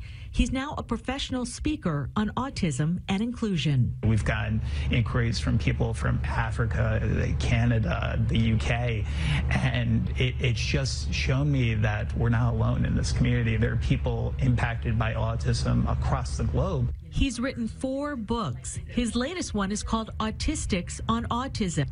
All proceeds will go to his scholarship foundation. You are going to find 100 amazing autistic adults' stories of how they were able to navigate their adolescence and ultimately succeed in their journeys. He says most publicly funded services end for autistic children when they age out of school, so that could be late teens. He's fighting to get resources for autistic adults through legislation and has this message for parents. Never give up on your child. Never give up on getting them the best quality supports so they could live their best quality of lives, because again, it's a spectrum. And it's really about providing those resources across the lifespan, because autistic children will grow up to be autistic adults, and we need to be ready for them. And he'll keep promoting awareness any way he can. What I'm doing today. Awesome. It's such a huge honor to be here with all of you speaking on a really important topic that is facing so many individuals within our community. And honestly, today, with over 70 million people worldwide having some form of autism diagnosis, it's really important that we do our utmost to do a few quick things. The first one is to realize that autism is just one word trying to describe millions of different stories. My dear friend Stuart Duncan has that comment, and when you meet people with autism, it's really important to meet them where they are in their development. Autism is a very, very wide spectrum. The last time we were here in Dubai, ironically enough, was in 2016. And one of the speakers at that conference with me, his name is Dr. Stephen Shore, an internationally known public speaker who himself is autistic, says if you met one autistic person, you've met just that one autistic person. So let's keep the conversation going on meeting each individual where they are in their own development. So some housekeeping notes today. I'm an avid note taker during all these presentations. So typically I'm the guy sitting in the front row taking a photo of every single slide so I don't miss anything. So we're going to be providing you the PowerPoint slide notes from today's presentation. There will be a QR code at the end of today's presentation. You can scan that with your phone. And my dad still loves a Razr cell phone, so there will also be a link if you don't have a smartphone as well, so you don't miss any of the notes. So during my journey, I grew up with 2 laser-focused key interests. I grew up wanting to be the 6th member of the Backstreet Boys, and I also wanted to grow up to be the next Larry Bird. And with my autism diagnosis, I've always had extreme laser-focused key interests, and those were 2 of the big ones. Sports helped me with a lot of my fine motor skills growing up with autism. In addition to having autism, I also have a dual diagnosis of dysgraphia. It's really important that when we meet individuals where they are in their own development, that we look for comorbidities. So if an individual might have a dual diagnosis, we are able to diagnose that as early as possible. Early intervention truly is the key within those first 5 years. Getting a diagnosis is really, really pivotal.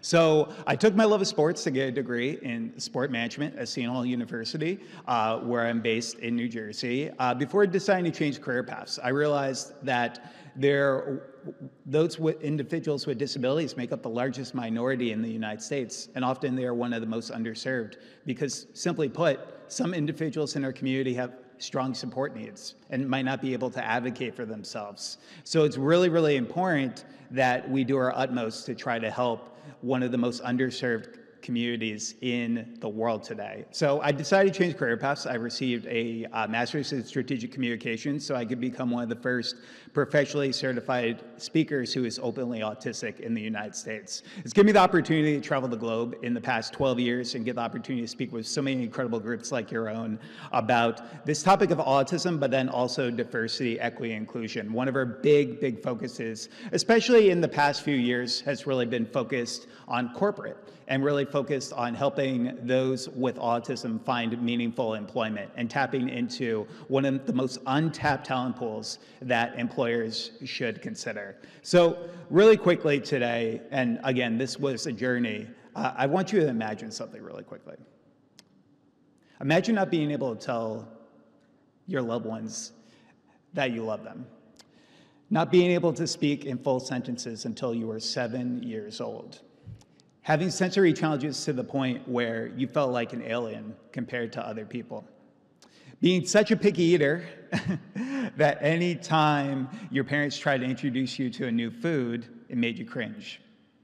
This used to be my life. When I was a kid, there were so many people who told me what I would never be able to do in this life.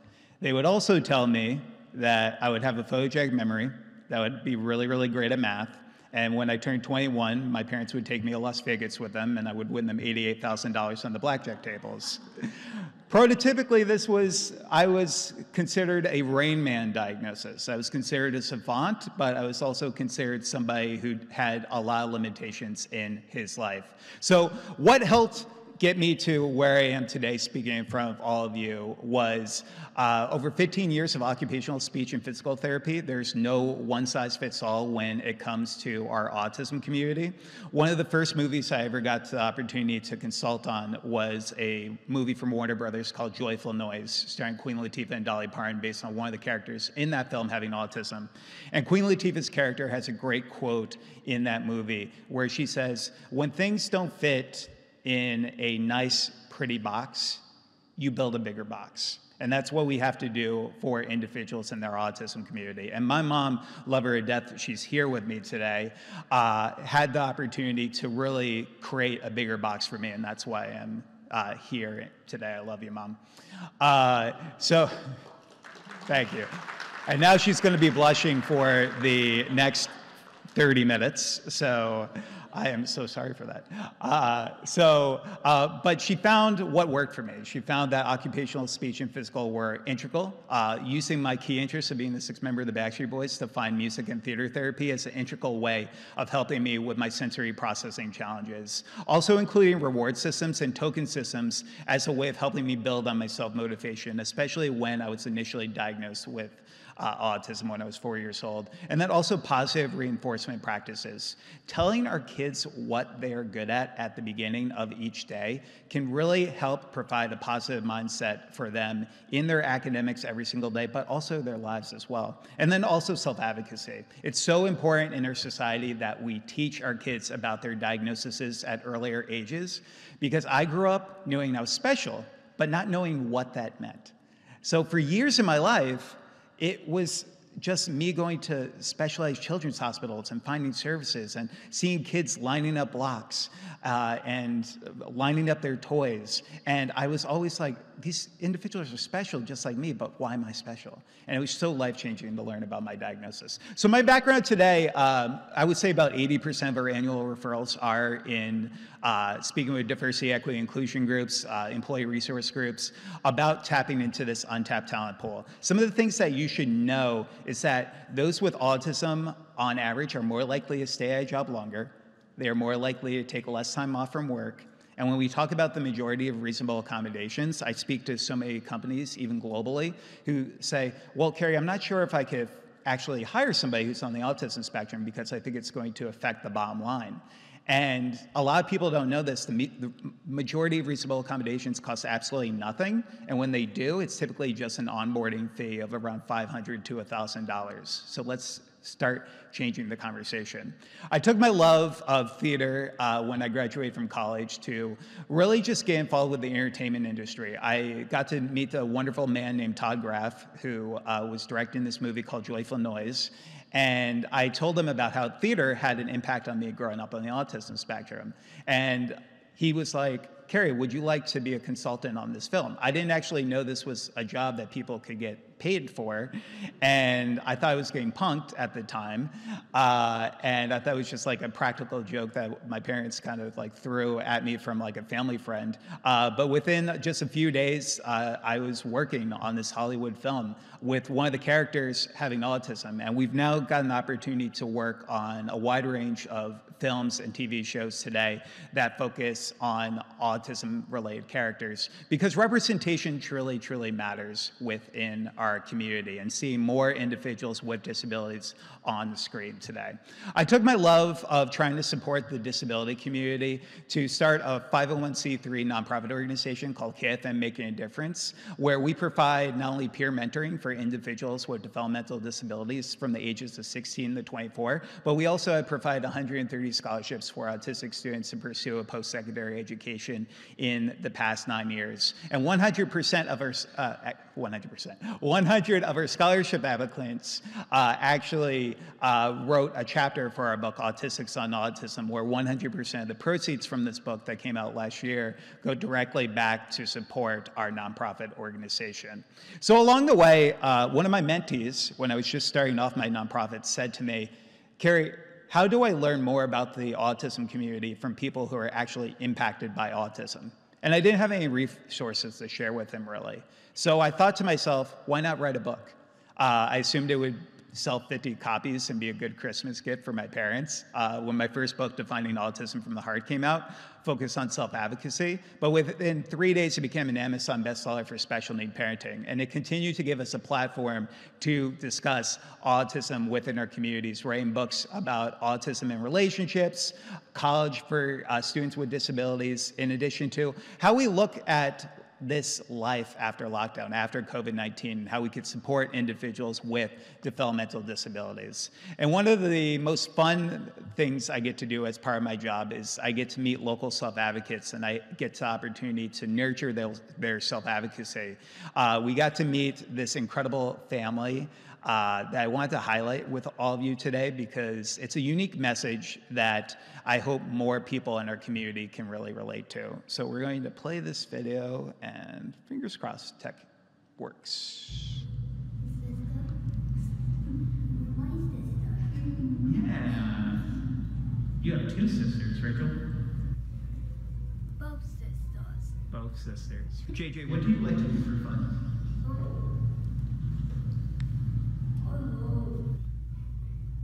Checking on Ubers. TV shows. His personality is amazing. He's so funny. He doesn't even know it. Like, he doesn't know how funny he is, which makes it better. I love how JJ makes these movies, and he uses the stuffed animals, and he shows us to all of us, and I think it's really cool. What's one of your favorite things about your sister? Like the JJ likes it. I would with Katie. Yeah, okay, yeah. What do you like about me? Yeah, me. Yeah. What do you like? Television. Okay. I don't like how people treat autistic kids different, because they're exactly like us. They have feelings too, and they act like autistic kids don't have feelings. How does it make you feel? It makes me really upset. For siblings who might be watching this at home, what would you like them to know if they may have a brother or sister who's on the autism spectrum? Celebrate accomplishments, encourage them to do the best that they can. We have a good family. Yeah. Everyone's supportive. It's just circle love. So one of the key messages I hope I could leave you with today is that it takes a village. And you have to realize that regardless of where you are in this journey, whether you're an educator here today, a therapist, a parent, or a self-advocate, it's important to know that every single individual in your lives can hopefully become part of this village to make sure that we're providing reliable autism resources across the lifespan for our over 70 million individuals who are autistic today. So every single place I go to speak, I've had the opportunity to travel the globe and get the opportunity to share my story, but I realized that many individuals in our local communities didn't have an opportunity to share and lift their voices. So I started a video series as part of my Facebook page, Kerry's Autism Journey, where we now get to not only nurture self-advocacy in these young individuals, but also give them a platform to hopefully break down barriers and biases within our community. We've highlighted everyone from a 6-month-old with Down syndrome in the Bahamas all the way to an Army veteran with cerebral palsy who didn't tell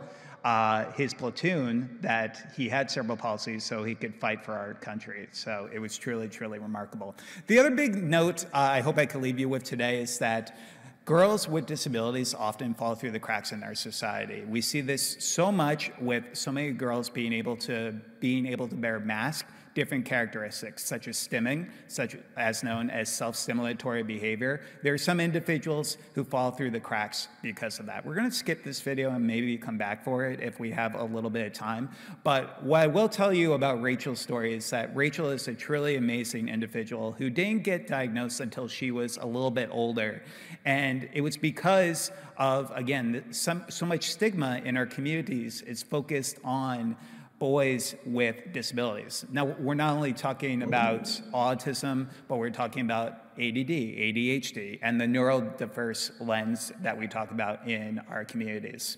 In addition to that, when we talk about this topic of autism, we need more not only government organizations, but we also need more travel destinations to go about certification.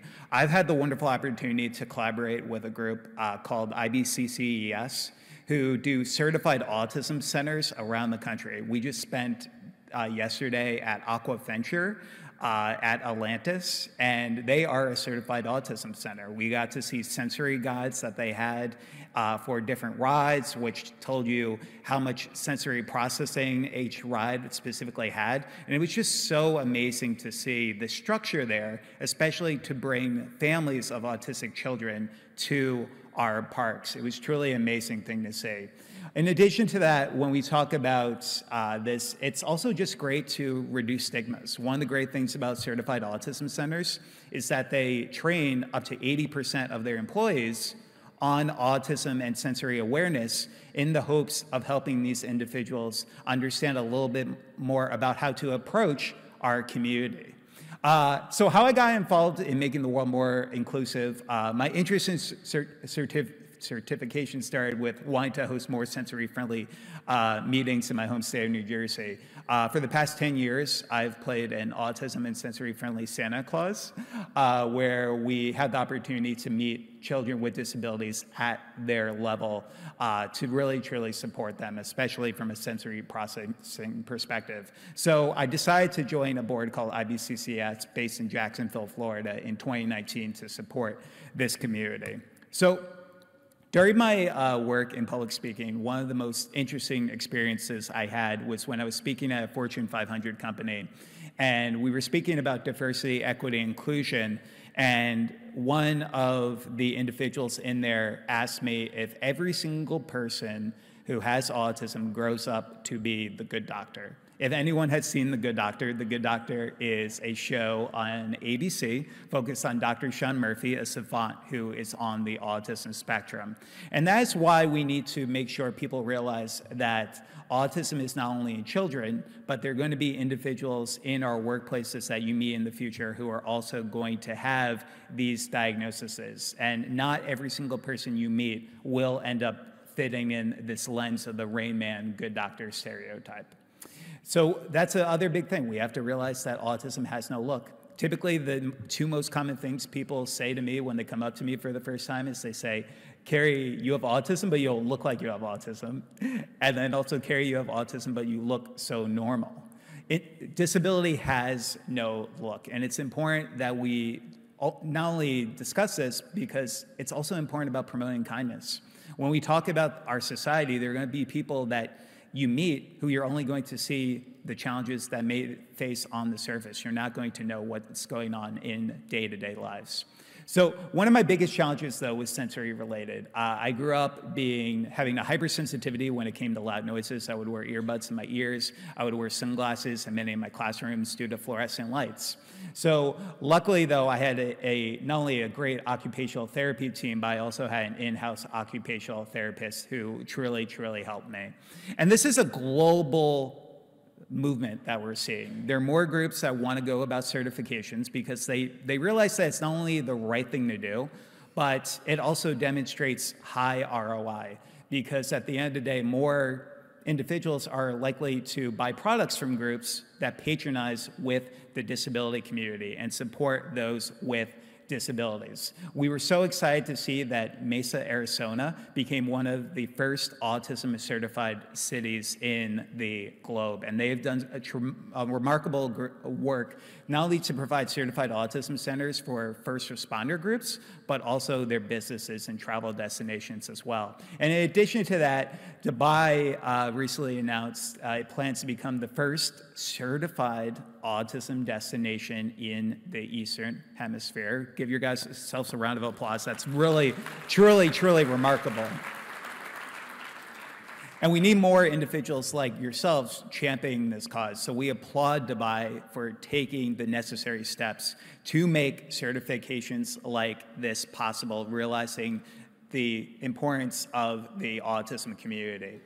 One of my favorite experiences I've ever had was at a certified autism center. After growing up as somebody who struggled with textural issues and having issues with water on my skin, there was always something soothing about playing with animals in the water. So I got to go to the Discovery Cove in Florida, which was at a certified autism center, and we got the opportunity to swim with dolphins. And I have terrible balance issues. I can't ride a bike for the life of me. And in the water that day, I was having some challenges because the land was very, very tough. I also have flat feet, so that didn't help the situation. So I was at Discovery Cove, and one of the best things that somebody did for me there was just showing me compassion. They not only showed me compassion in being able to just hold my hand while I was going in the water to swim with the dolphins, but they asked questions when they were unsure about something. I think some of the easiest things that can help our autism community are some of the things that just make the most common sense in the world. Continue to ask questions when you're uncertain about something, and then also pursuing competence. They pursued competence for me every single minute that I was there at that park. And that's truly why I love the idea of certifications in our local community. In addition to that, other things to consider, autism and the majority of disabilities are lifelong. While early intervention is the key, those first 5 years are pivotal, we need to realize that people don't cure themselves of having autism. We spoke in Egypt a few years ago when we were laying the pyramids of Giza blue, and I was just talking to somebody about this earlier, and one of the parents asked me if exorcisms could cure autism, and I was like, oh, wow, that's an interesting perspective I haven't heard from before. It just goes to show that the education truly needs to be there in more of our local communities, because if you don't have that personal connection, and just by a show of hands really quickly today, how many of you know of somebody who's on the autism spectrum? And if you feel comfortable, how many of you have a sibling or a family member who's on the autism spectrum? Okay. And if you feel comfortable enough, how many self-advocates are here today? Yeah, we have quite a few. It takes a village, and using your voice can truly make such an important change within our community. Another key message I hope I can leave you with today, if it isn't written down, it didn't not happen. Documentation is so important, especially when we look in 2023. Hearsay is something we really can't get behind anymore. We need to make sure that we're not only documenting in our workplaces, but also for our kids. I think it's important for every therapist and educator to have a journal where they can document for their child, look at short and long-term goals that they have for the individuals, but also helping the parents understand about their developmental milestones as well. And I truly believe this message right here. I think schools should truly have a mandatory class That you get credit for, where you learn more about people with diagnoses. Imagine students getting just a little education on autism, ADHD, Down syndrome, dyslexia, cerebral palsy. It could make a huge impact on understanding and acceptance. I truly believe that in that message. And that's why many individuals in our local communities are pivoting our conversations. April is also known to many of us as Autism Awareness Month, but many individuals in our community are pivoting it to Autism Awareness and Acceptance Month, realizing that it's not enough to just be aware about autism, but how can we be inclusive? So these are some great ways that we can be inclusive in our education setting today. One of the biggest things I say is that finding an individual and understanding what type of learner they are, whether they're a visual learner, whether they're an auditory learner, or whether they're a kinetic learner, where they learn by movement and moving around. Being able to, again, meet every single individual where they are. Being concise, giving choices, also considering visual timers as a way of helping individuals with transitions. Educate on stimming and flapping. For example, I've been stimming this entire time. Every single time I've moved my hand like this is a stim. And for everyone here in this room, every single one of you stim. Whenever you've rocked back and forth in a chair during a long meeting, that's a stim. Stimming and flapping can look vastly different. Some are going to be arm movements, twirling around in circles, while some of it is just like me, just rubbing my hands and doing this every now and then. And for so many individuals, if you see that happening, don't stop the stim, especially if it's not injurious to them or people in their local community. Also, in addition to that, in our school systems, we really need to focus on the parent-teacher collaboration. But in addition to that, we also need to realize that mental health is a true priority. We need to defeat stigmas that see autism as a mental health disorder, but we do need to realize that some people with autism have mental health-related challenges and comorbidities. So connecting on people on a personal level, but also researching social emotional learning as well can be really beneficial. Also, in addition to that, consider lesson plans in your schools focused on giving individuals positive peer role models to look up to. We get the opportunity to speak in a wide range of K through 12 schools, where we get the opportunity to discuss, for example, individuals like Michael Jordan has ADD, Magic Johnson has attention deficit disorder, and my favorite on this list, Dan Aykroyd. Dan Aykroyd grew up with two laser-focused key interests. He grew up wanting to be a ghost hunter, and he grew up wanting to become a crime detective, and he took those two key passions to co-write a movie in the 1980s called, does anyone know what the movie is? Okay, sorry, karaoke with us later. We'll be outside during the lunch break. But it's so true. And years later, he would sit down with a reporter and he would say that it was because of his autism diagnosis was the reason that he was able to come out with that script. So when we look at some people with disabilities, realize that some people with disabilities are truly capable of amazing things. In addition to that, it's important to rule out as many associated and mental health conditions as humanly possible as well. And that was something my parents did for me. Learning about my diagnosis, I didn't learn about my diagnosis until I was in a social skills class where we were playing disability celebrity bingo, where we were learning about all these individuals. And I raised my hand and I asked the teacher, so teacher, you said all these people, some of the most talented and successful people in the globe are special, just like me. So why am I special?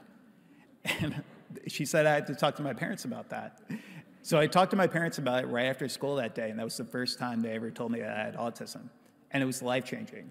For so many years of not knowing why I was special, everything came full circle for the first time. And I started understanding why I was stimming, why I was wearing sunglasses in many of my classrooms, and everything just came to perfect sense for me. So it's important when we talk about this to have earlier conversations so when our children are in school, they can understand a little bit more about the accommodations that they may receive.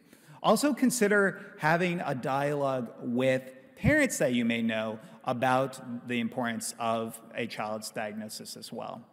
So in addition to that, what helped me is we need to emphasize that the key is communication, not speech. There's going to be individuals in our community, specifically where I'm based in the United States, 40% of all autistic people are either non-speaking or nonverbal. But one of the stigmas we have is that a lot of people think that they are unintelligent and have a low IQ. And that couldn't be farther from the truth. Most people on average, especially in the United States who are nonverbal, have an average to above average IQ. So we need to realize that also the key is communication, not speech. But just because somebody's nonverbal does not necessarily mean that they're unintelligent. There's some great global tools that you can use to understand how individuals in your communities communicate, such as the communication matrix. This is a free benchmarking tool that helps assess how individuals communicate within our local communities, from things like pre-attentional behavior, intentional behavior, and then also unconventional, and also helping you understand the differences between nonverbal and non-speaking, because there's a lot of stigmas around that. Nonverbal literally means no noises at all, no babbling at a certain amount of months a kid is growing up. Non-speaking could be something completely opposite of that. In addition to that importance of peer mentoring, I truly believe that every school system around the globe should have a strong peer mentoring program, because it just makes sense. It doesn't affect the bottom line in our schools. Typically, it just takes an academic advisor 20 to 25 hours every academic year to put into place to give kids positive peer role models. It not only has been shown to lead to decreases in depression, anxiety, but it also helps from a bullying prevention perspective as well. And then social connections can lead to academic success. We need to educate our schools about the importance of providing more elective opportunities, but also more unified classrooms as well, helping individuals with and without disabilities be able to interact, not only to become more inclusive overall, but to help them have those social connections, because a little awareness can truly go a long way. And then also considering educating around universal design for learning. Lecture style is truly, truly dying in many of our communities. So the importance of getting individuals out of their seat and engaging with them is really, really important. Hey, Mama Mags, how am I doing on time?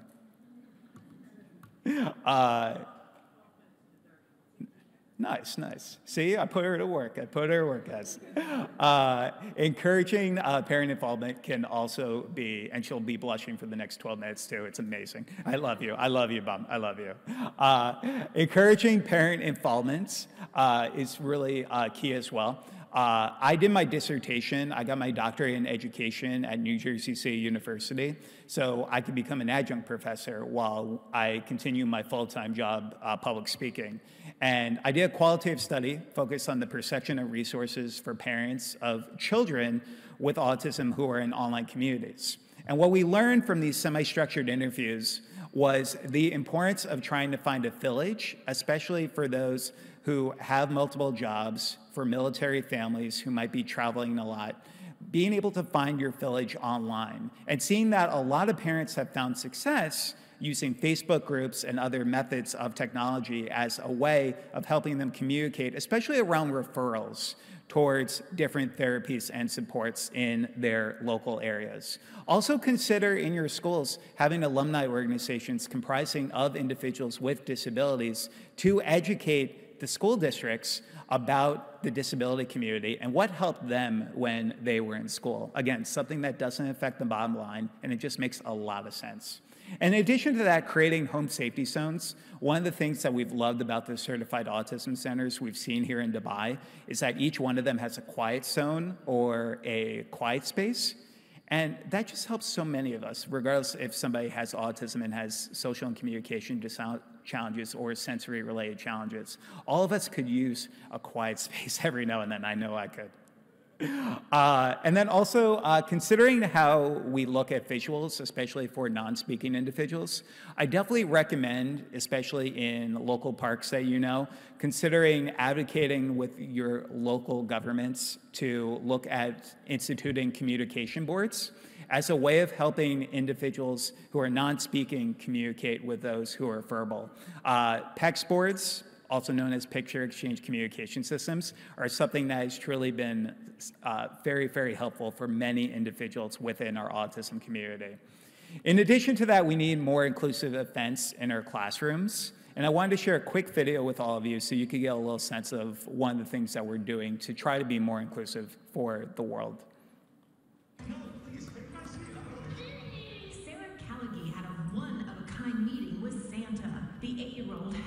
autism and is nonverbal. Her father brought her to this event because this Santa's helper understands the challenges of autism firsthand. Santa also has autism. It's such a special connection, special bond. The helper is actually 28-year-old Kerry Magro. Diagnosed at 4, his sensory challenges prevented him from visiting Santa as a child. He created this event so others like him don't miss out. This event is more inclusive because we dim the lights, we turn down the sound and try to help them as much as we can. Just does a great job. It just takes his time. There's no rush. Most of the elves and Mrs. Claus are occupational therapists and special education teachers. The team visited with 181 special needs families, including 4-year-old Rusty Marsh. Is this the first time you've seen Santa? Yes. Is it? Yes. And was he a nice Santa? Yes. With 1 in 68 children diagnosed with autism, Magro hopes to inspire more sensory-friendly events all year round. Autism doesn't stop in December. It doesn't stop during Christmas. Santa says, That's the best Christmas gift of all. This is the 3rd year of the event, and Magro's mom is one of those jolly elves. So the girl in the last slide that said, I want everybody to be happy, we're actually working on a children's book together right now that is going to be focused on autism and sensory-friendly Santa, where I believe most of the proceeds will go back to our scholarship program as well. So it's just important overall when we talk about these sensory-friendly inclusion events.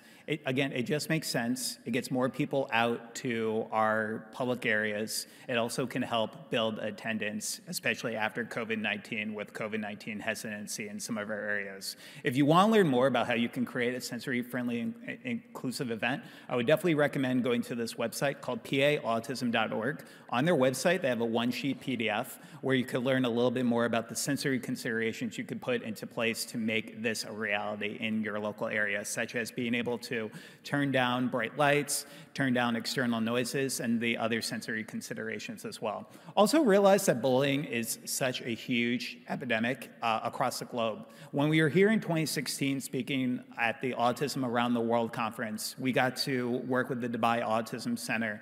And one of the key messages that we left with them was that bullying is something that's not only in school-age children. We see a lot of bullying in the workplaces today as well. So we have to realize that this could be a lasting challenge for many in our community. I didn't have the social abilities to defend myself in many cases as somebody who didn't start speaking complete sentences till I was 7. And it's really, really important that we educate our kids on what a friend is, what a bully is, and how to go about stopping bullying, especially for our verbal students. When stopping bullying happened for me completely, I realized what bullies did. So I would role play different scenarios in my classrooms with my teachers on how to stop a bullying, where if somebody said to me, Kerry, you have autism, but you are so stupid, I would turn around and I'd be like, well, yeah, sometimes I do stupid things. Thank you so much for bringing that to my attention. And that literally would stop the bully from actually, because when you don't give them the power over you, we have to realize that bullying simply is just that, an imbalance of power. And when that bully wants the power over somebody else, being able to tell the bully that regardless of what you say, you could hate my guts, I'm still gonna love you anyway, it completely stops that situation from happening. So let's continue those conversations. October is also National Bullying Prevention Month, so it has a global perspective on discussing the importance of pivoting from autism awareness to autism acceptance. There's also going to be individuals in your community who would prefer to be called an autistic individual versus a person with autism. That's really, really important to understand. There's some individuals, especially in our autism and deaf communities, who find validation in their diagnoses. So in addition to that, when you look at things like low functioning and high functioning, it's really, really important to understand that I could speak in front of a room of 300 people like today and be considered quote unquote high functioning. But people don't see the struggles that I'm probably going to have to deal with tomorrow, recharging my batteries because of being able to speak, hearing the speakers and the loud noises going on. And during that time, I would not be considered, quote unquote, high functioning. So when you think about this, consider support needs, those who might have high support needs versus low support needs. And like so many of our speakers have already mentioned, just calling the individual by their name and explaining a little bit more about their strengths and associated challenges. So finally, the 10 things that really helped me get to where I am today speaking in front of all of you. The first thing is that we need to make sure that we're providing positive peer role models, that we're focused on the transition period as well. Our autistic kids will become autistic adults, and we need to be ready for them. I've given 2 TED Talks that are available to check out on YouTube, focused on adult autism, where we discuss this in more detail. Role-playing, it just helps everyone. It helps build a structure, not only in terms of mock interviews, dating scenarios, but also helping build on social skills as well. Servant leadership, I had so much mind blindness growing up, and I thought it was my way or the highway most of the time, and I didn't understand the perspectives of others. And getting involved in community service helped open my eyes to some of the hardships that individuals face in our communities. I think that our students should have just 10 hours of community service every academic year to understand more about the perspectives of others in our community. Learning from other self-advocates, you obviously got to hear from Dr. Temple Grandin. She is phenomenal this morning. But continuing to promote self-advocates to give individuals an opportunity to look up to somebody. Peer mentoring, it just makes sense. Every school should have them. Before COVID-19, we were giving staff development for 350 educators in Las Vegas. And we asked them, how many of you have a strong peer mentoring program in your school? And only 3 out of the 350 raised their hands. And I was stunned. This doesn't affect the bottom line, and it's just the right thing to do. Like Queen Latifah's character says, create a bigger box. So when it comes to therapy, you have to meet each individual where they are. But I've seen positive benefits of cognitive behavioral therapy as a way of helping individuals go towards positive thoughts who might have negative thoughts and challenging behaviors. Self-reflection, I think, again, documentation is key for all the educators in the room. But in addition to that, it just helps build on self-awareness for individuals, especially those who are just learning about their diagnosis. Physical activity, as we learn more about the brain, we're also realizing that just 30 minutes of walking a day has benefits on short-term and long-term retention, while also helping with positive endorphins. Also, finding support networks. ICAN is a tremendous, tremendous resource. I hope all of you go to their website after this presentation today and really gain their resources, get their ebook, because they're truly making a difference. And then also writing a blog, because your voice has true power within our community, and it's upon all of us. If I could leave you with any final message, is I hope you can be brave. I grew up being the kid who never wanted to tell anybody about my autism diagnosis because I was worried how everybody would feel when they heard that I had autism for the first time. And now today I go into the companies and they say to me, Kerry, I want to do professional development on autism, and I want to have you speak in my conferences, but I'm not brave enough to kind of talk about autism because it's such a sensitive topic. And with the numbers continuing to increase, not only where I'm from in the US, where it's 1 in 36, but globally, I want every single one of you in this room to be brave, because it's about our community and it's about supporting these individuals across the lifespan. So I like to say that autism can't define me, and I define autism. And I can only hope that regardless of any single journey that any of you have in this life, that you can go out there and you can define your lives and your journeys in the way that you best see it every single day. And if you need any help getting started in these conversations, please stay in touch. Thank you all so much for having me here today.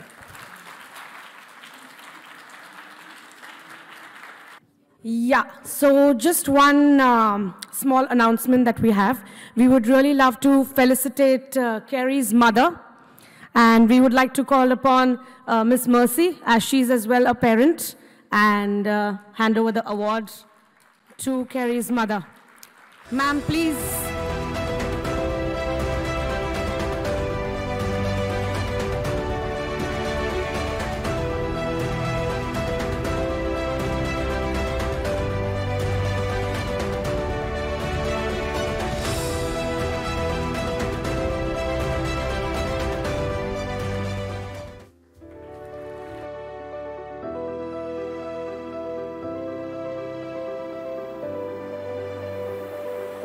Now, it's a true honor to call Dr. Nadia Al-Saig on stage. She's our chief guest. Please, all of you all, a big round of applause for ma'am. She's the founder and Director General of Senses Residential and Daycare for Special Needs. We would really like to felicitate ma'am, as Senses has been the strategic partner for ICAN.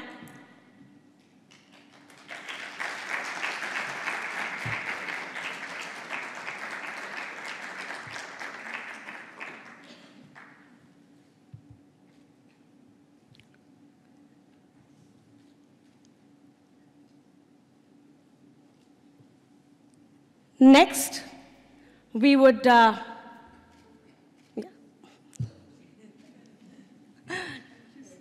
social media.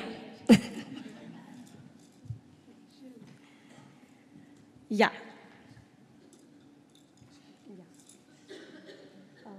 We'll just do a bit of that. Next, we would like to felicitate MENA organization as well, as they as well are the strategic partners for ICAN. A big round of applause.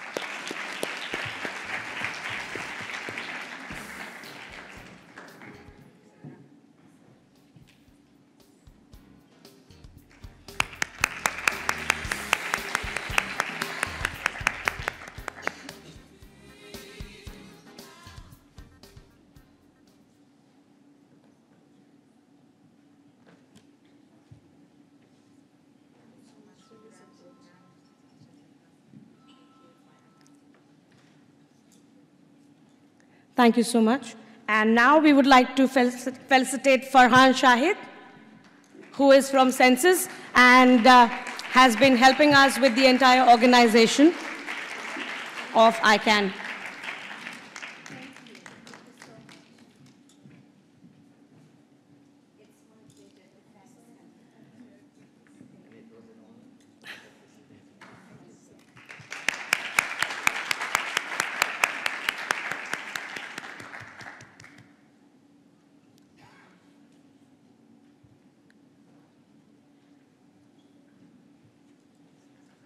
So thanks to one and all for helping us putting this show up.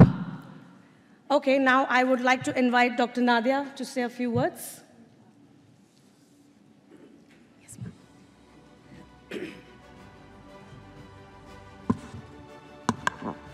بسم الله الرحمن الرحيم والصلاة والسلام على خير الأنام محمد المصطفى وعلى آله وصحبه أجمعين.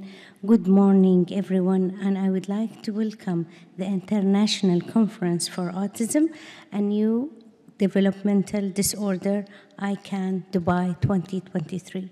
It's a great honor to be a part of this event and hope we come down with this conference with the best practice to the region and share knowledge to the latest trends on autism and neurodevelopmental disorder.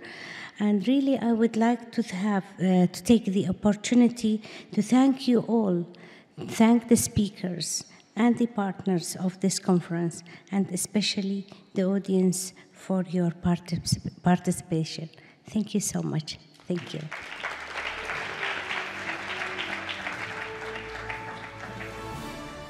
So now we will be inaugurating our book, Treatments for Autism.